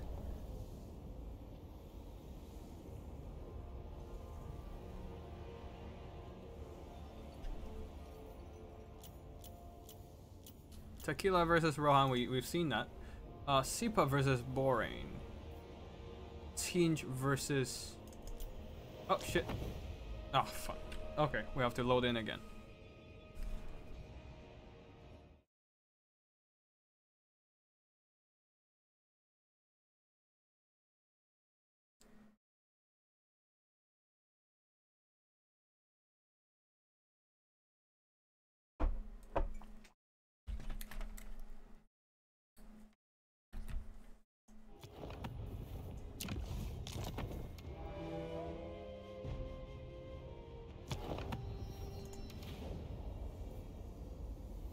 Actually, oh shit. The graphics, we need to lower it a bit. Hold up a second. Do we really need building detail? We probably don't. And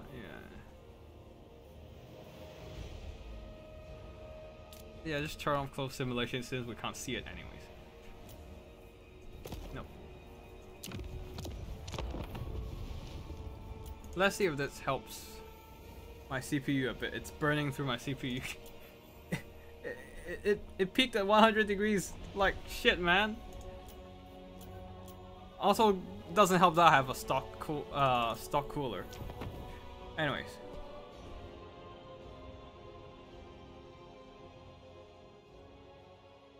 Alright, for Tinge, we have 3 Tinge Knights. 3 Screamers and 5 Marauders. Alright, for the army builds here, we have a front line of Marauders of Tinge, a few Chaos Knights of Tinge, and then in the skies 3 Screamers and Soul Grinder of Tinge. 1 single Soul Grinder, and then a Kairos Fate Weaver leading the army. The bird is out of the cage now. The bird is out of cage with Blue Fire, Pendulum, and of course Gaze of Fate. And on the other side, a front line of Black Ark Corsairs and a single Hellebronai for protecting the flanks, and same goes for the other side with a single Dread Spears. At the back there, Code 1 Knights, 2 Code 1 Knights and also a single Blood Wreck Medusas, Supreme Sorceress of Soul Stealer and Soul Stealer only, and that's oh, Crows of Cain as well. Ooh, 2 Medusa. Interesting. I suppose it's the double terror, trying to just rout off Marauders early, which can be quite useful, but then again you have the Supreme Sorceress, so it's probably the missile trade. on both sides. Ooh, very nice blue fire hit there. Taking out a ton of health from the Blood-Wrecked Medusa with a single blue fire. But the Medusa has started firing. Not sure if it's gonna be a worthy trade in terms of missiles there.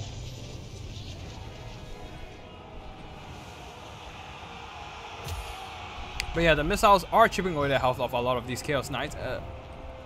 Okay. It's not a bad call with the Medusas then. They're just doing some really good damage to the Chaos Knights. Oh, another big shot, and they're getting chipped out. They're slowly getting chipped down. Chaos Knights now at the back, they're being tied down by Dark Raiders, but Gaze of Fate pinning down the Blood-Wrecked Medusa. Screamers contemplated to dive down to the Medusa, but decided against it with the Koa Knights so close by. But Crows of Cain are now here to tie them down. They're being slowed down by the counter-attack, while a bit of a pendulum will be wrecking some of these Black Aquaseas. Ooh, looks like a Soul Stealer is draining the health of all these units in the vicinity. And yeah, the Marauders are getting broken apart pretty badly by the Black Aquaseas, the Koa Knights, and the terror of the Supreme Sorceress of Dark Magic, who is also diving down, just fighting against the Cheap Chaff Marauders. At the back there, Soul Grinder continues to shoot, but I don't think it matters too much here. Oh, another very nice blue fire chipping away the health of Blood-Wrecked Medusa. Now that Kairos no longer has regrowth, he is not able to heal up the the Chaos Knights anymore, and they're taking a lot of damage throughout this engagement, even against non-armor piercing, non-anti-lodge Black Aquaseas. But there are indeed some Koa Knights dragging them down with those melee attacks. So yeah, over time they're taking more and more damage. Balance of power is in the Dark Elves' favor as the Marauder front line crumbled, and the back line, the mobility of Tinge is taking more and more damage right now. Another shot from the Soul Stealer, actually doing some friendly fire against the Koa Knights, chipping away the health of the Blood-Wrecked Medusa as well. Soul Stealer once again draining the health of all these Chaos Knights, doing some really good damage and healing the Supreme Sorceress of Soul Stealer. Not that she needs any healing, but damage would be good in this scenario. Just working down the last bit of the Chaos Knights. Kairos still flying around, but honestly, he's not doing that much. He did some really good damage against the Medusa with the blue fires, but that's basically it. He needs to dive down and fight somewhere, but right now the Soul Grinder is dragged into melee combat. The shots are not exactly useful now, since he can't actually shoot anymore, and he will get swarmed. But yeah, Koa Knights now going after the Chaos Knights of Tinge. They're swarming the Soul Grinder and the Koa Knights. Oh. They're trying to support the Soul Grinder, but the Koa Knights are just fighting with spear support, and more Koa Knights are in. A little bit of pendulum there, doing some damage to the Black Aquaseas, but that doesn't really matter that much, as their formation is a bit messed up, so the wind spell doesn't really do much damage, while Chaos Knight and the Soul Grinder are slowly being worked down. Yeah, they're just taking more and more damage in this melee grind. Soul Grinder for some reason not taking that much damage despite being surrounded by so much anti-lodge, but yeah, another Soul Stealer, everything got drained into army losses, and that shall be game. In hindsight, I should have just gotten less Screamers and invest in the max amount of Sentinels over Chaos Knights. Perhaps, actually.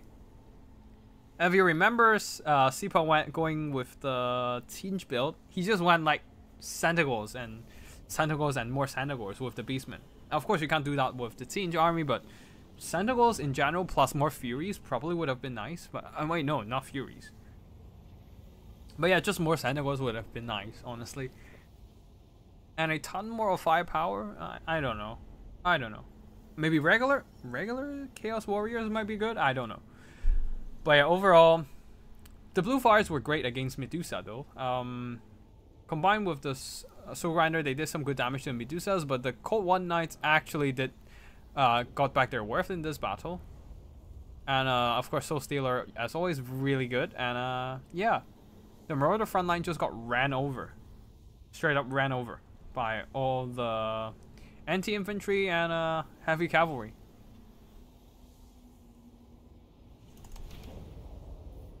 Okay, fuck it. I might have to just lower some of the settings.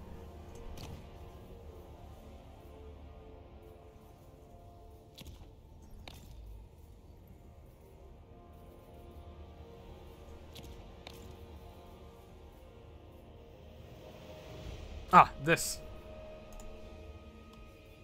This is probably draining my CPU.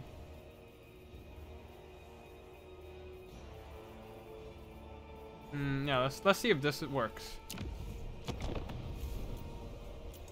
Anyways, that is game for Sipa versus Borin.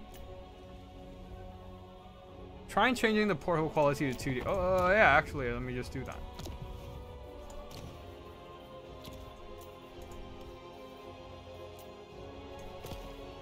In that case, I might just turn on the, like, I feel like the close simulation doesn't do much, so I'll just do that. Turn that back on in case we need to zoom in and look the close flopping around a bit.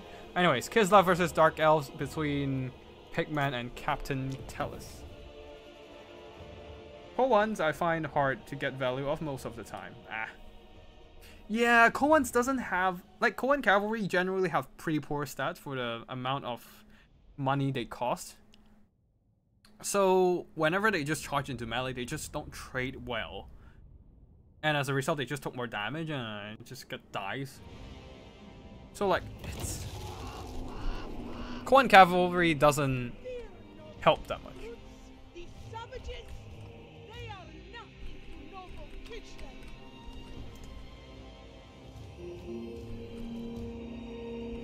Okay, let's see. Okay, seems like it works now. The temperature stabilized at like 80-ish, which is acceptable. Okay, cool. For the army builds here, we have a line of Kislevite. Okay, on this side for the Kislevites, we have a line of Kislevite warriors, basically an entire melee front line there, backed up by some ice gods. Oh, Pigman going for Kislev actually, versus Dark Elves played by Captain Tellus. And further back there, ice guards with swords. It's just 3 ice guards with swords, and Oath Brothers of Tor, some Griffin Legion, and actually 2 Griffin Legions on both sides. We also have a Low Grom. The Low Grom ready to shoot things. Why are there so many duplicate names? Little Grom, Grom the Paunch, like, god damn it. Anyways, like, come on, find a better name for your stuff, man. CA or Games Workshop, either one. Patriarch, and supporting the army with a Solix Lullaby, and Solix Lullaby only, probably just gonna be a bear blob. I switch off ice as usual. Not as usual, but like, hey, I switch off ice with no mount.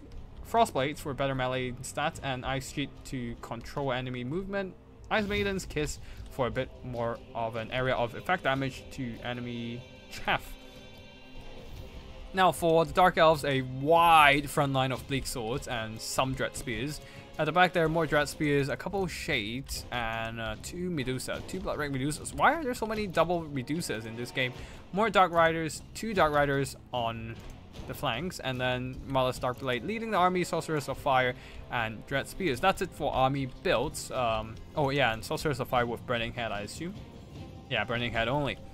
I guess just to work through the Kislevite warriors, though I don't think that's exactly the most cost-efficient way to do it, because they can still hold the line with Borrowed Blood. Anyways, Griffin Legion, glorious charge into the Bleak Swords, doing maximum contact damage with a quarter of the HP gone. But Medusas are counter-firing, trying to just work down these mobility, and oh, this is bad. Shade's getting charged by the Griffin Legion, taking a lot of damage in the process, and because they're moving and they have a loose formation, they just take more damage from the charge. These guys even getting rear charge. Oh no! 2 expensive armor-piercing missile units are offline very soon into battle. They are attempting a Burning Head to stem the tide, but I'm afraid that's gonna probably do more. Oh, it actually shatters the Shade unit. Oh, this is bad. Oh, one of the Griffin Legion is terror routed by the Medusa, but this is worth it. While the Medusas are distracted, the little Grom is just continuously pummeling these monsters. doing some noticeable damage already, while the Griffin Legion continues to charge. Ooh, this is painful. This is rather painful. Bleak Swords are still... They are not actually getting into melee yet, because the Griffin Legion, despite getting routed, they are doing maximum disruption to the Dark Elf formations. Just running through all these Bleak Swords unopposed, and because the Dark Riders are all out on the flanks, there's no mass to counteract these heavy cavalry. Dark Elf infantry, because elves are lighter, they just generally don't have mass to stop these cavalry. And the Griffin Legion are just able to just push straight through and return back to the protection of the Kislev warriors. While the Bloodwreck Medusa down to half health, the Shades tattered, the other one completely shattered, and where is the other Medusa? This Medusa also 20% HP gone, so things are not looking great already for the Dark Elves at the very start of the game. Ice Sheet there, slowing down enemy advances. While on the flanks there, Bleak Swords moving up. Hold on, excuse me for a second there. Okay. Bleak Swords moving up, but they're trying to get into melee combat, but the Kislevite warriors will be holding them back. And at this point, the Dark Elves decide to throw the towel.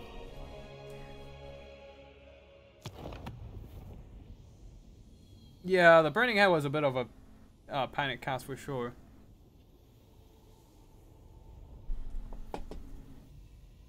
Oh man, the Little Grom doing a lot of damage, and the Oath Brothers barely seen any action. The Griffin Legion just did so much disruption, man. Just ruining all the back line, finishing off both of the Shade units, or at least almost finishing off both of the Shade units. And the rest of the Bleak Sword stress spears simply do not have enough push, doesn't have enough punch to get through the Kislevite warriors before they got shot to pieces by the Ice Guards. It's a brutal game. This game was quite brutal for the Kislevite, for the Dark Elves. All right, hold on.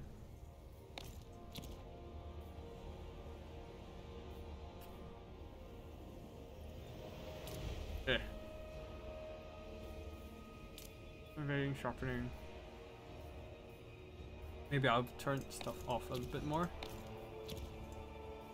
No, I'll just leave it as is. Anyways.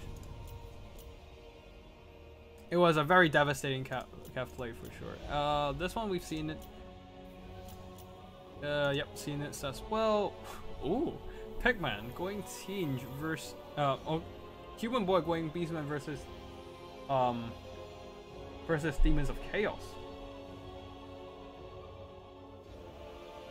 Lack of mobility really bit Talus in the end. I don't think it's a lack of mobility, but more like the misplacement of mobility. He had Dark Riders. He could have sent in the Dark Riders to stem the tide of Griffin Legion, but they were deployed way too far from counteracting the Griffin Legion. And Pigman exploited that weakness and got some really good value out of the fight. So yeah, that was very unfortunate. Okay, 2 more battles left, and this is Human Boy versus Pigman. I'm out of tea. All right, back to water, I suppose. But yeah, Human Boy going for Beastman. A lot of...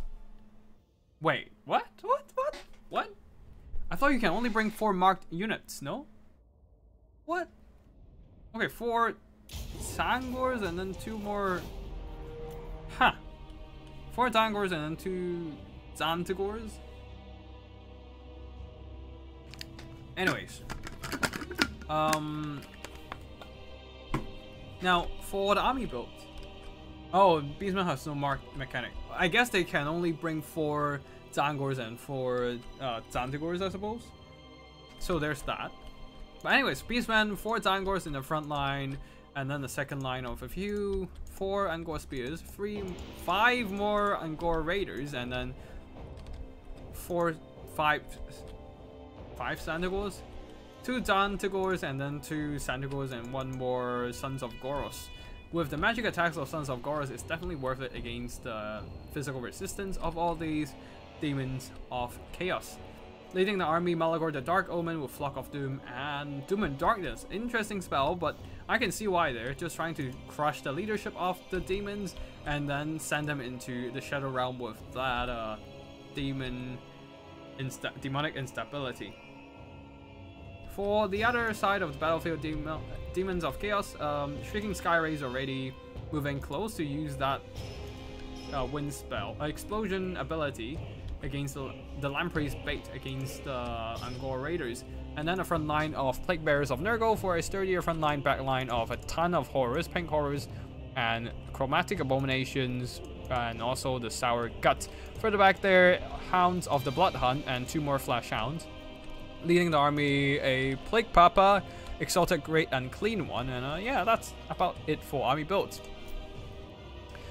Now the Shrieking Skyrays doing a little bit of a cheeky explosion against the enemy backline, blasting some of the Angor Raiders, and now they're falling back, while the Plague Bearers and co are moving up. Plague Bearers and company. Pink Horrors are moving up, readying to shoot, but I don't think they're gonna have a good missile trade here, because the Angor Raiders are going to just move in and start shooting them back. They do have a bit more range than the Angor Raiders, so I guess there's that. Plague Bearers are moving up, and they should be able to hold against the Zangors okay. Not the greatest trade, since their physical resistance means nothing against the... Oh, Zangors don't have magic attacks. Interesting. So the Zangors are not exactly having the best trade here. Plague Bearers will hold, but here comes the Zantigors, who does have magic attacks. Wait, why did the Zangors not... I must be looking at the wrong unit earlier then. The Zangors do have magic attacks, and they're trading well into the Plague Bearers. Wait. Oh, the Hounds of the Blood Hunt were fighting earlier, and they took away the magic attacks of something. So the Zangors lost their magic attack for a bit or something. I don't know. Anyways, now the Hounds of the Blood Hunt are completely collapsed by a bunch of Santigors there. Still not great for the Beastmen. Not great for the Demons of Chaos, as the only way to remove magic attack has been dealt with as they're entering demonic instability. On the right flank, Flash Hounds are also collapsed by a ton of Santigors and Zantigors. And the front line, Plague Bearers are holding, but here comes another unit of Zangors, slowly grinding them down. Oh no, what happened? Oh, the Great One, Killing One got shredded by the Angor Raiders. Quickly entering demonic instability, especially the Doom and Darkness, crushing its leadership. And the Exalted Great Unclean One, despite the Relentless Rage holding up its leadership, it has entered into the Unlimited... Oh, it has entered into... oh no. It has... Like... The Unbreakable doesn't actually push your leadership to 100. It actually locks down your leadership. It pushes your leadership into 100, but locks your leadership status now down to whatever you are in. So if you're terrified, you're locked down in terror. If you're crumbling, you're locked down in crumbling. And that was not able to save... yeah, it was not able to save the Great Unclean One with the Relentless Rage. After the Great Unclean One died, there's little help for the Demons of Chaos to hold the line. And yeah, they're just dying in flocks now. Yeah, Sons of Goros getting pushed back, but the rest of the Demons of Chaos units are all compromised. All the pink horrors are dragged into melee as the Angors and Zangors are slowly hacking them down. Their missiles are not enough to are not enough to turn the table now. While the mobility of the demons are, yeah, they're not gonna turn the table around as well. They can probably disrupt some of the Angor Raiders, but the rest of the infantry can just out-trade them in straight melee fights, while Malagor can still drop down some more Flock of Dooms to drain them away, and more importantly, Doom and Darkness just to put them into demonic instability, pushing them further, pushing them into crumbling territory, fading territory even earlier than expected. So there goes all the demon units, and that is the end of the chaos. The Great Unclean One taking an early bath.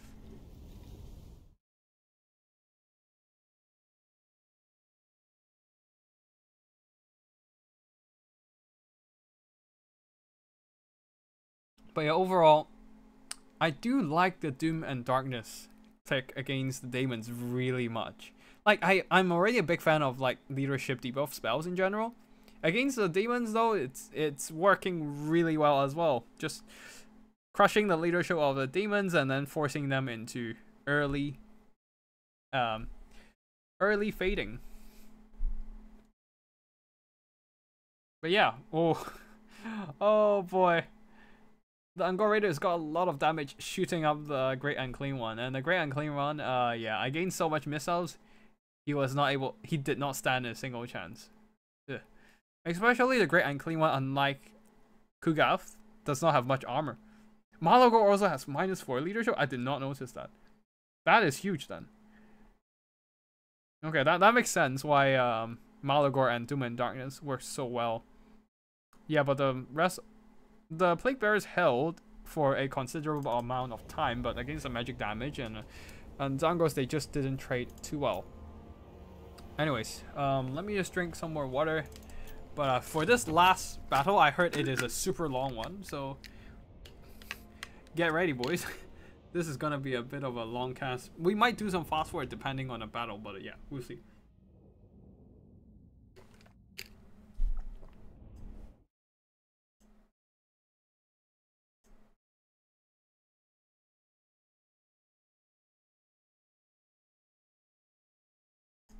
Now, for the army build here, we have a High Elf. Okay, High Elf, Olaf the Moose, I think. Yeah, Olaf the Moose versus, yeah, Olaf the Moose as High Elves versus Mr. Teufel as the Warriors of Chaos. A front line of spears on the High Elf side, a staunch line of spears, a second line of Loven Sea God and Sisters of Avalon, more Loven Sea God guarding the rear. In the skies, 3 very strong single entities there, 2 Arcane Phoenixes, and 1 Moon Dragon with a High Mage on top. For the other, wait, is there any mobility? Nope. For the other side of the battlefield, Warriors of Chaos, a front line of Marauders, a second line of, Arcanum Forging already drain, Forbidden Rod, draining the health of Chaos Sorcerer of Death, trying to get more magic while using healing elixirs to replenish the missing health, while at the same time, Chaos Warriors, a lot of shielded infantry to absorb enemy missiles, and in the forest, a bunch of Chaos Knights with lances and Chaos Chariots with Chaos Warhounds of Poison readying to run down enemy units. Another Chaos... Wait, hold on a second. You can deploy a Chaos Warhound in here? Interesting. In a High Elf castle, there stands a Warhound right at the doorway. And it's gonna run out. I've never seen people deploying in there, but it's funny. But yeah, anyways, Chaos Knights with lances ready to run down enemy archers and whatnot. But at the same time, the front line, Marauders are getting hit hard by all those archer fire. And now the Sisters of Avalon are aiming down at the Chaos Sorcerer of Death. But there are 2 casters on the field, so losing the Death Caster isn't exactly the end of the world. If anything, the Sisters of Avalon should be aiming at Festus the Leech Lord instead. Just trying to, if anything, they should be taking out the healing. But alas, they try to deal with the Death Caster instead. But right now, Chaos Knights with lances are moving towards the back line, and the Arcane Phoenixes are trying desperately to shut them down, or at least slow down their pushes. But right now, there's just too much mobility for the High Elves to deal with. These Chaos Knights are circling around. They're taking a lot of damage from the Chaos Knights with lances, but Warhounds are moving in, and these Chaos Knights should be able to get into melee combat no problem at all and run down the Sisters of Avalon. Especially Festus is dropping down Fleshy Abundance on them. Of course, the fire damage on the Sisters of Avalon will slow down their healing and make their replenishment less effective, but they're getting into the melee combat alive and will be running down the Sisters of Avalon. The Arcane Phoenixes are in combat trying to work down the Chaos Knights, but the front line of the spears are collapsing due to the consistent streams of corruption whittling down their health, and the Chaos Warriors out trading the spears. Just shielded heavy infantry is just too much for the High Elves to deal with if they don't have Sword Masters. And honestly, in this meta, you don't really see Sword Masters. Anyways, Arcane Phoenixes do have a tool to deal with armored infantry, and that is their Vortex. The Fiery Rebirth, not that, the Ember Storm ability. Whittling down their health with that AoE damage, but overall the Archer lines have been compromised and the Sisters of Avalon are being pushed back. These Chaos Knights needs to keep chasing these Sisters of Avalon, put the pressure up, making sure the armor-piercing firepower cannot return. Festus continues to fight, and is he on the Mortis engine? Yes, the Harbinger of Pestilence, the Mortis engine. In fact, since he is so very healthy right now, might as well just keep draining the health of the high elf units away. I missed the Aspiring Champions in the front line. Wow. I should not have missed that, but yeah, I did. Anyways, Aspiring Champions are moving into combat, and they should be able to fight through the Sisters of Avalon just fine with their impressive melee stats and also splash damage. Plus, with the Warhounds supporting, they have little issue dealing with the High Elf Archers. At the back there, Arcane Phoenix is getting pinned down by the Chaos Knight, and Festus moving in, and the Death Sorcerer moving in as well. A very nice Ember Storm here, hitting both the Chaos Knights and the Warhounds, draining their health away.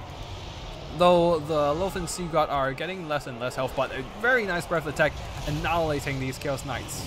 Here, this is where healing elixirs being healthy. Yeah, healing elixir would be useful right now. Just slowly replenishing the health of surrounding units while Festus is taking quite a bit of damage. This might be a time to switch over to the Drain instead. But anyways, the Aspiring Champions needs to come back and save their Leash Lord. Not the Leech Lord, but the Leash Lord. Anyways, Chaos Knights of Lances, they're charging into spears.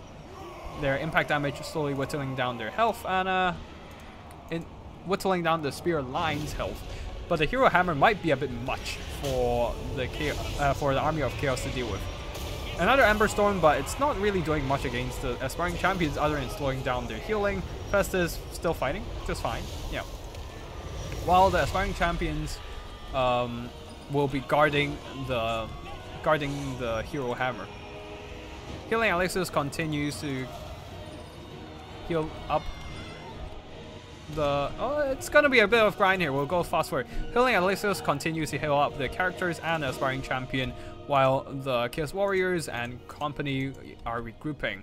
Chaos Knights with Lances, they now have quite a bit of health now, 25 unit models, and around a quarter of their HP left, all thanks to the Festus healing. And the healing continues to replenish the Aspiring Champion's HP. Now Festus is moving over to top up the health of the Chaos Knight, while the Warhounds fulfilling the attacking rule by attacking all these routed High Elf units. Now they're trying to move over to hit up the spears over there to to fulfill the attacking rule, but the Hero Hammer dives in. Oh my god, a devastating Ember Storm, hitting so many Chaos Infantry, and the Moon Dragon taking a few huge chunks of big bites on the Archmage of High Magic, on the Death Sorcerer. Some very good damage done, but Festus continues to fight on with the healing, especially a big fleshy abundance, keeping everything in the vicinity topped up with health. But the thing is, they just don't have any good answers against single entities.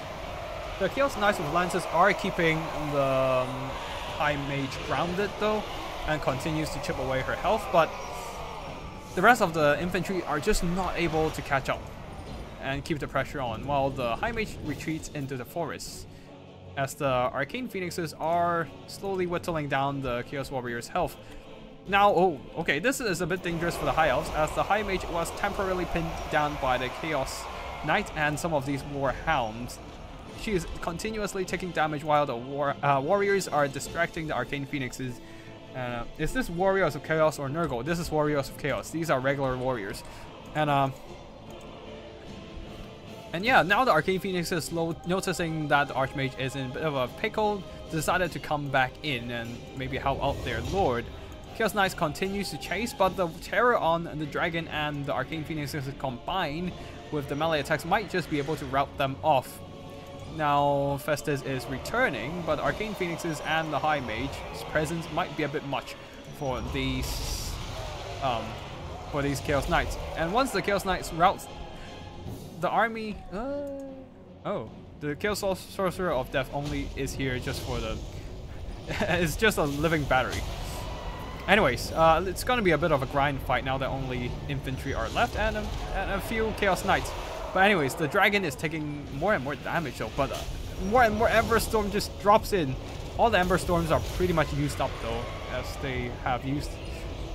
But they did do a lot of damage. 2,600 gold worth of damage value on the Arcane Phoenix.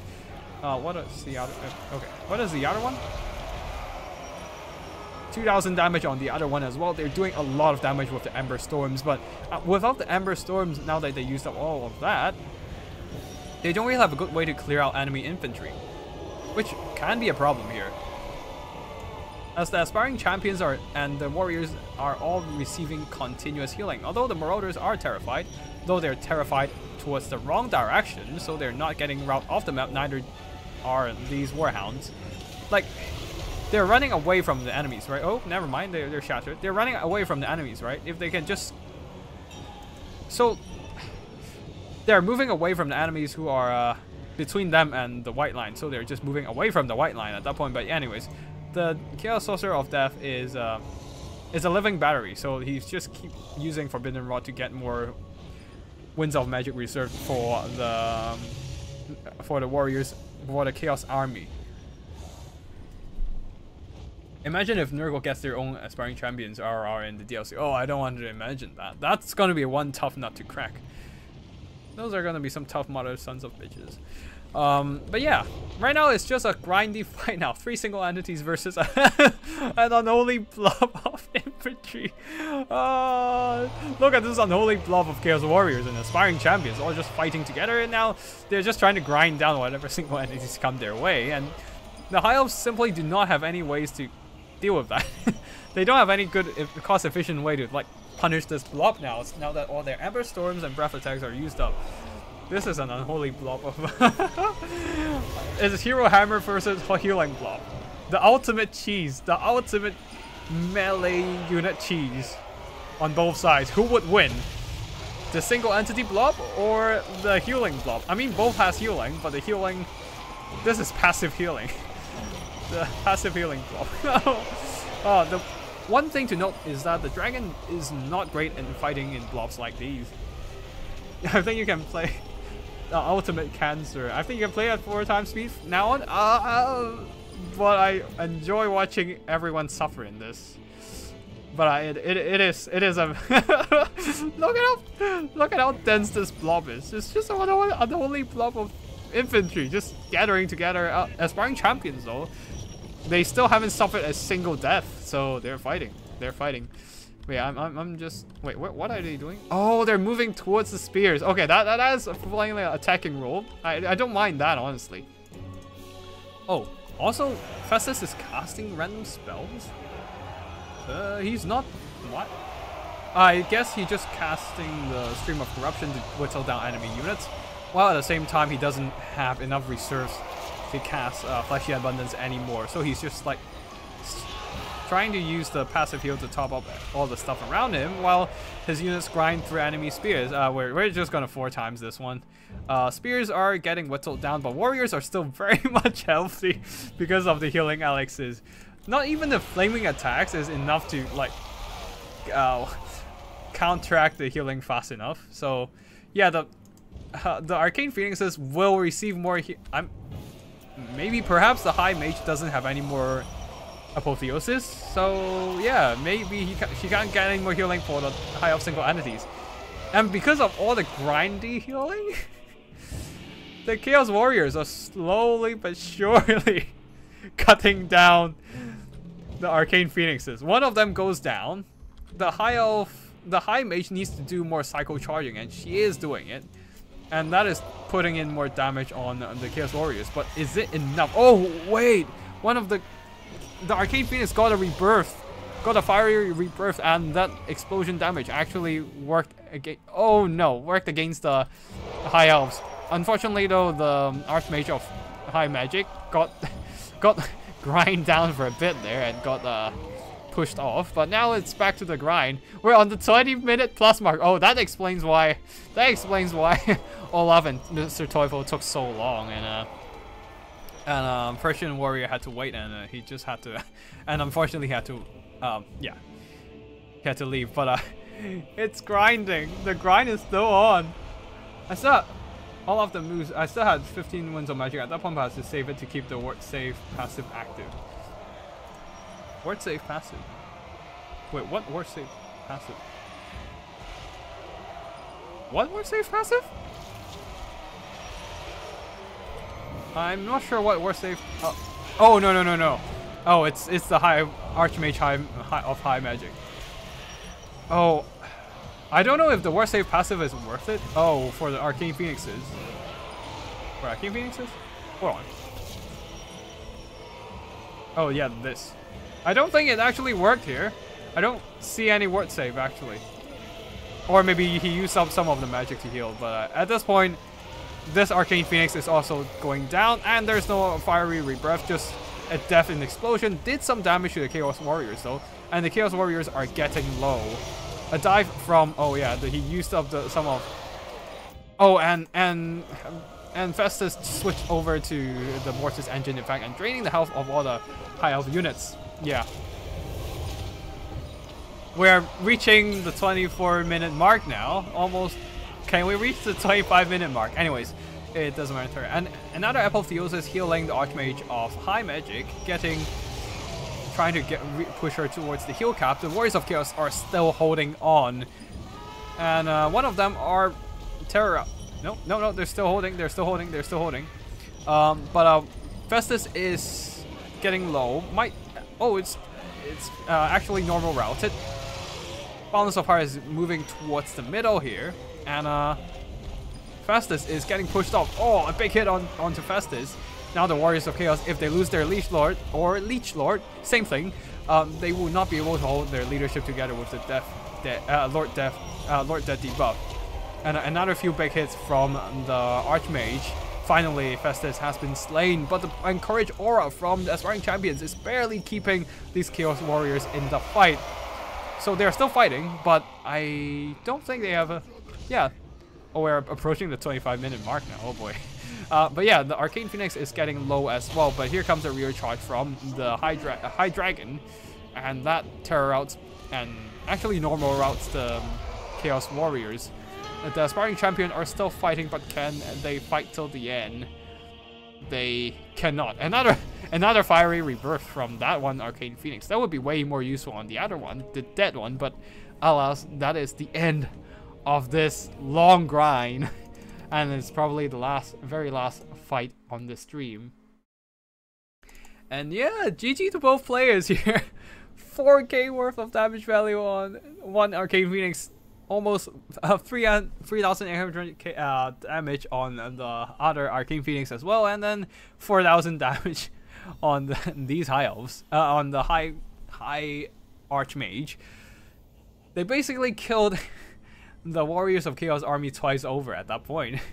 And a bunch of other more damage from the Sisters of Avalon and rest of the High Elf infantry. But anyways, the Hero Hammer has managed to win the day with the sheer amount of healing available to High Elves with their Apotheosis, Fiery Rebirth, and all the AoE damage from the Ember Storm and Breath attacks.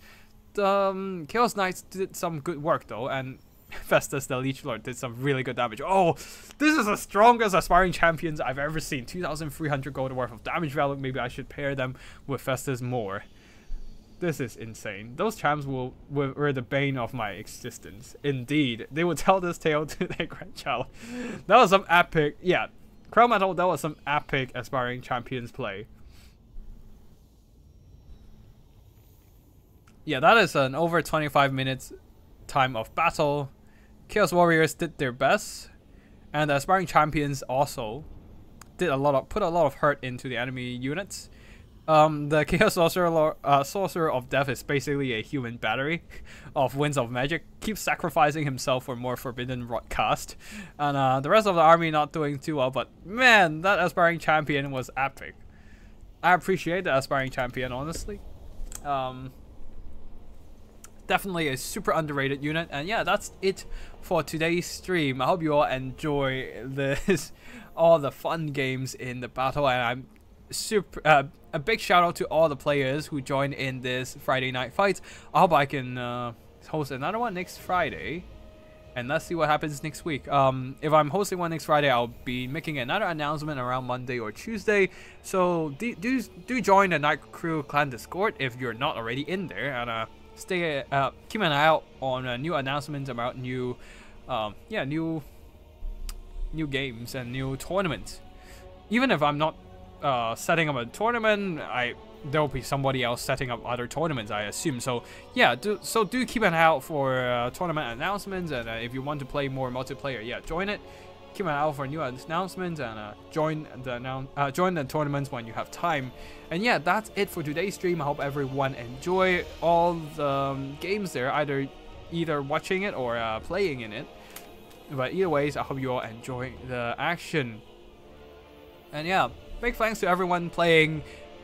Congratulations to Human Void for winning this tournament, and that's it for today. Thank you for watching, and I'll see you in the next one. Tactical Lich signing out. Oh, Tequila Sensei, you're doing another single Lord tournament? I'll try to join then. Yeah. Anyways, also subscribe to Tequila Sensei if you haven't already done so. He is hosting more tournaments, doing some really nice videos, discovering some funny details, funny information, tips, and bugs about Total Warhammer multiplayer. And yeah, that's about it. Thank you for watching, and I'll see you in the next one. Tactical Lich signing out.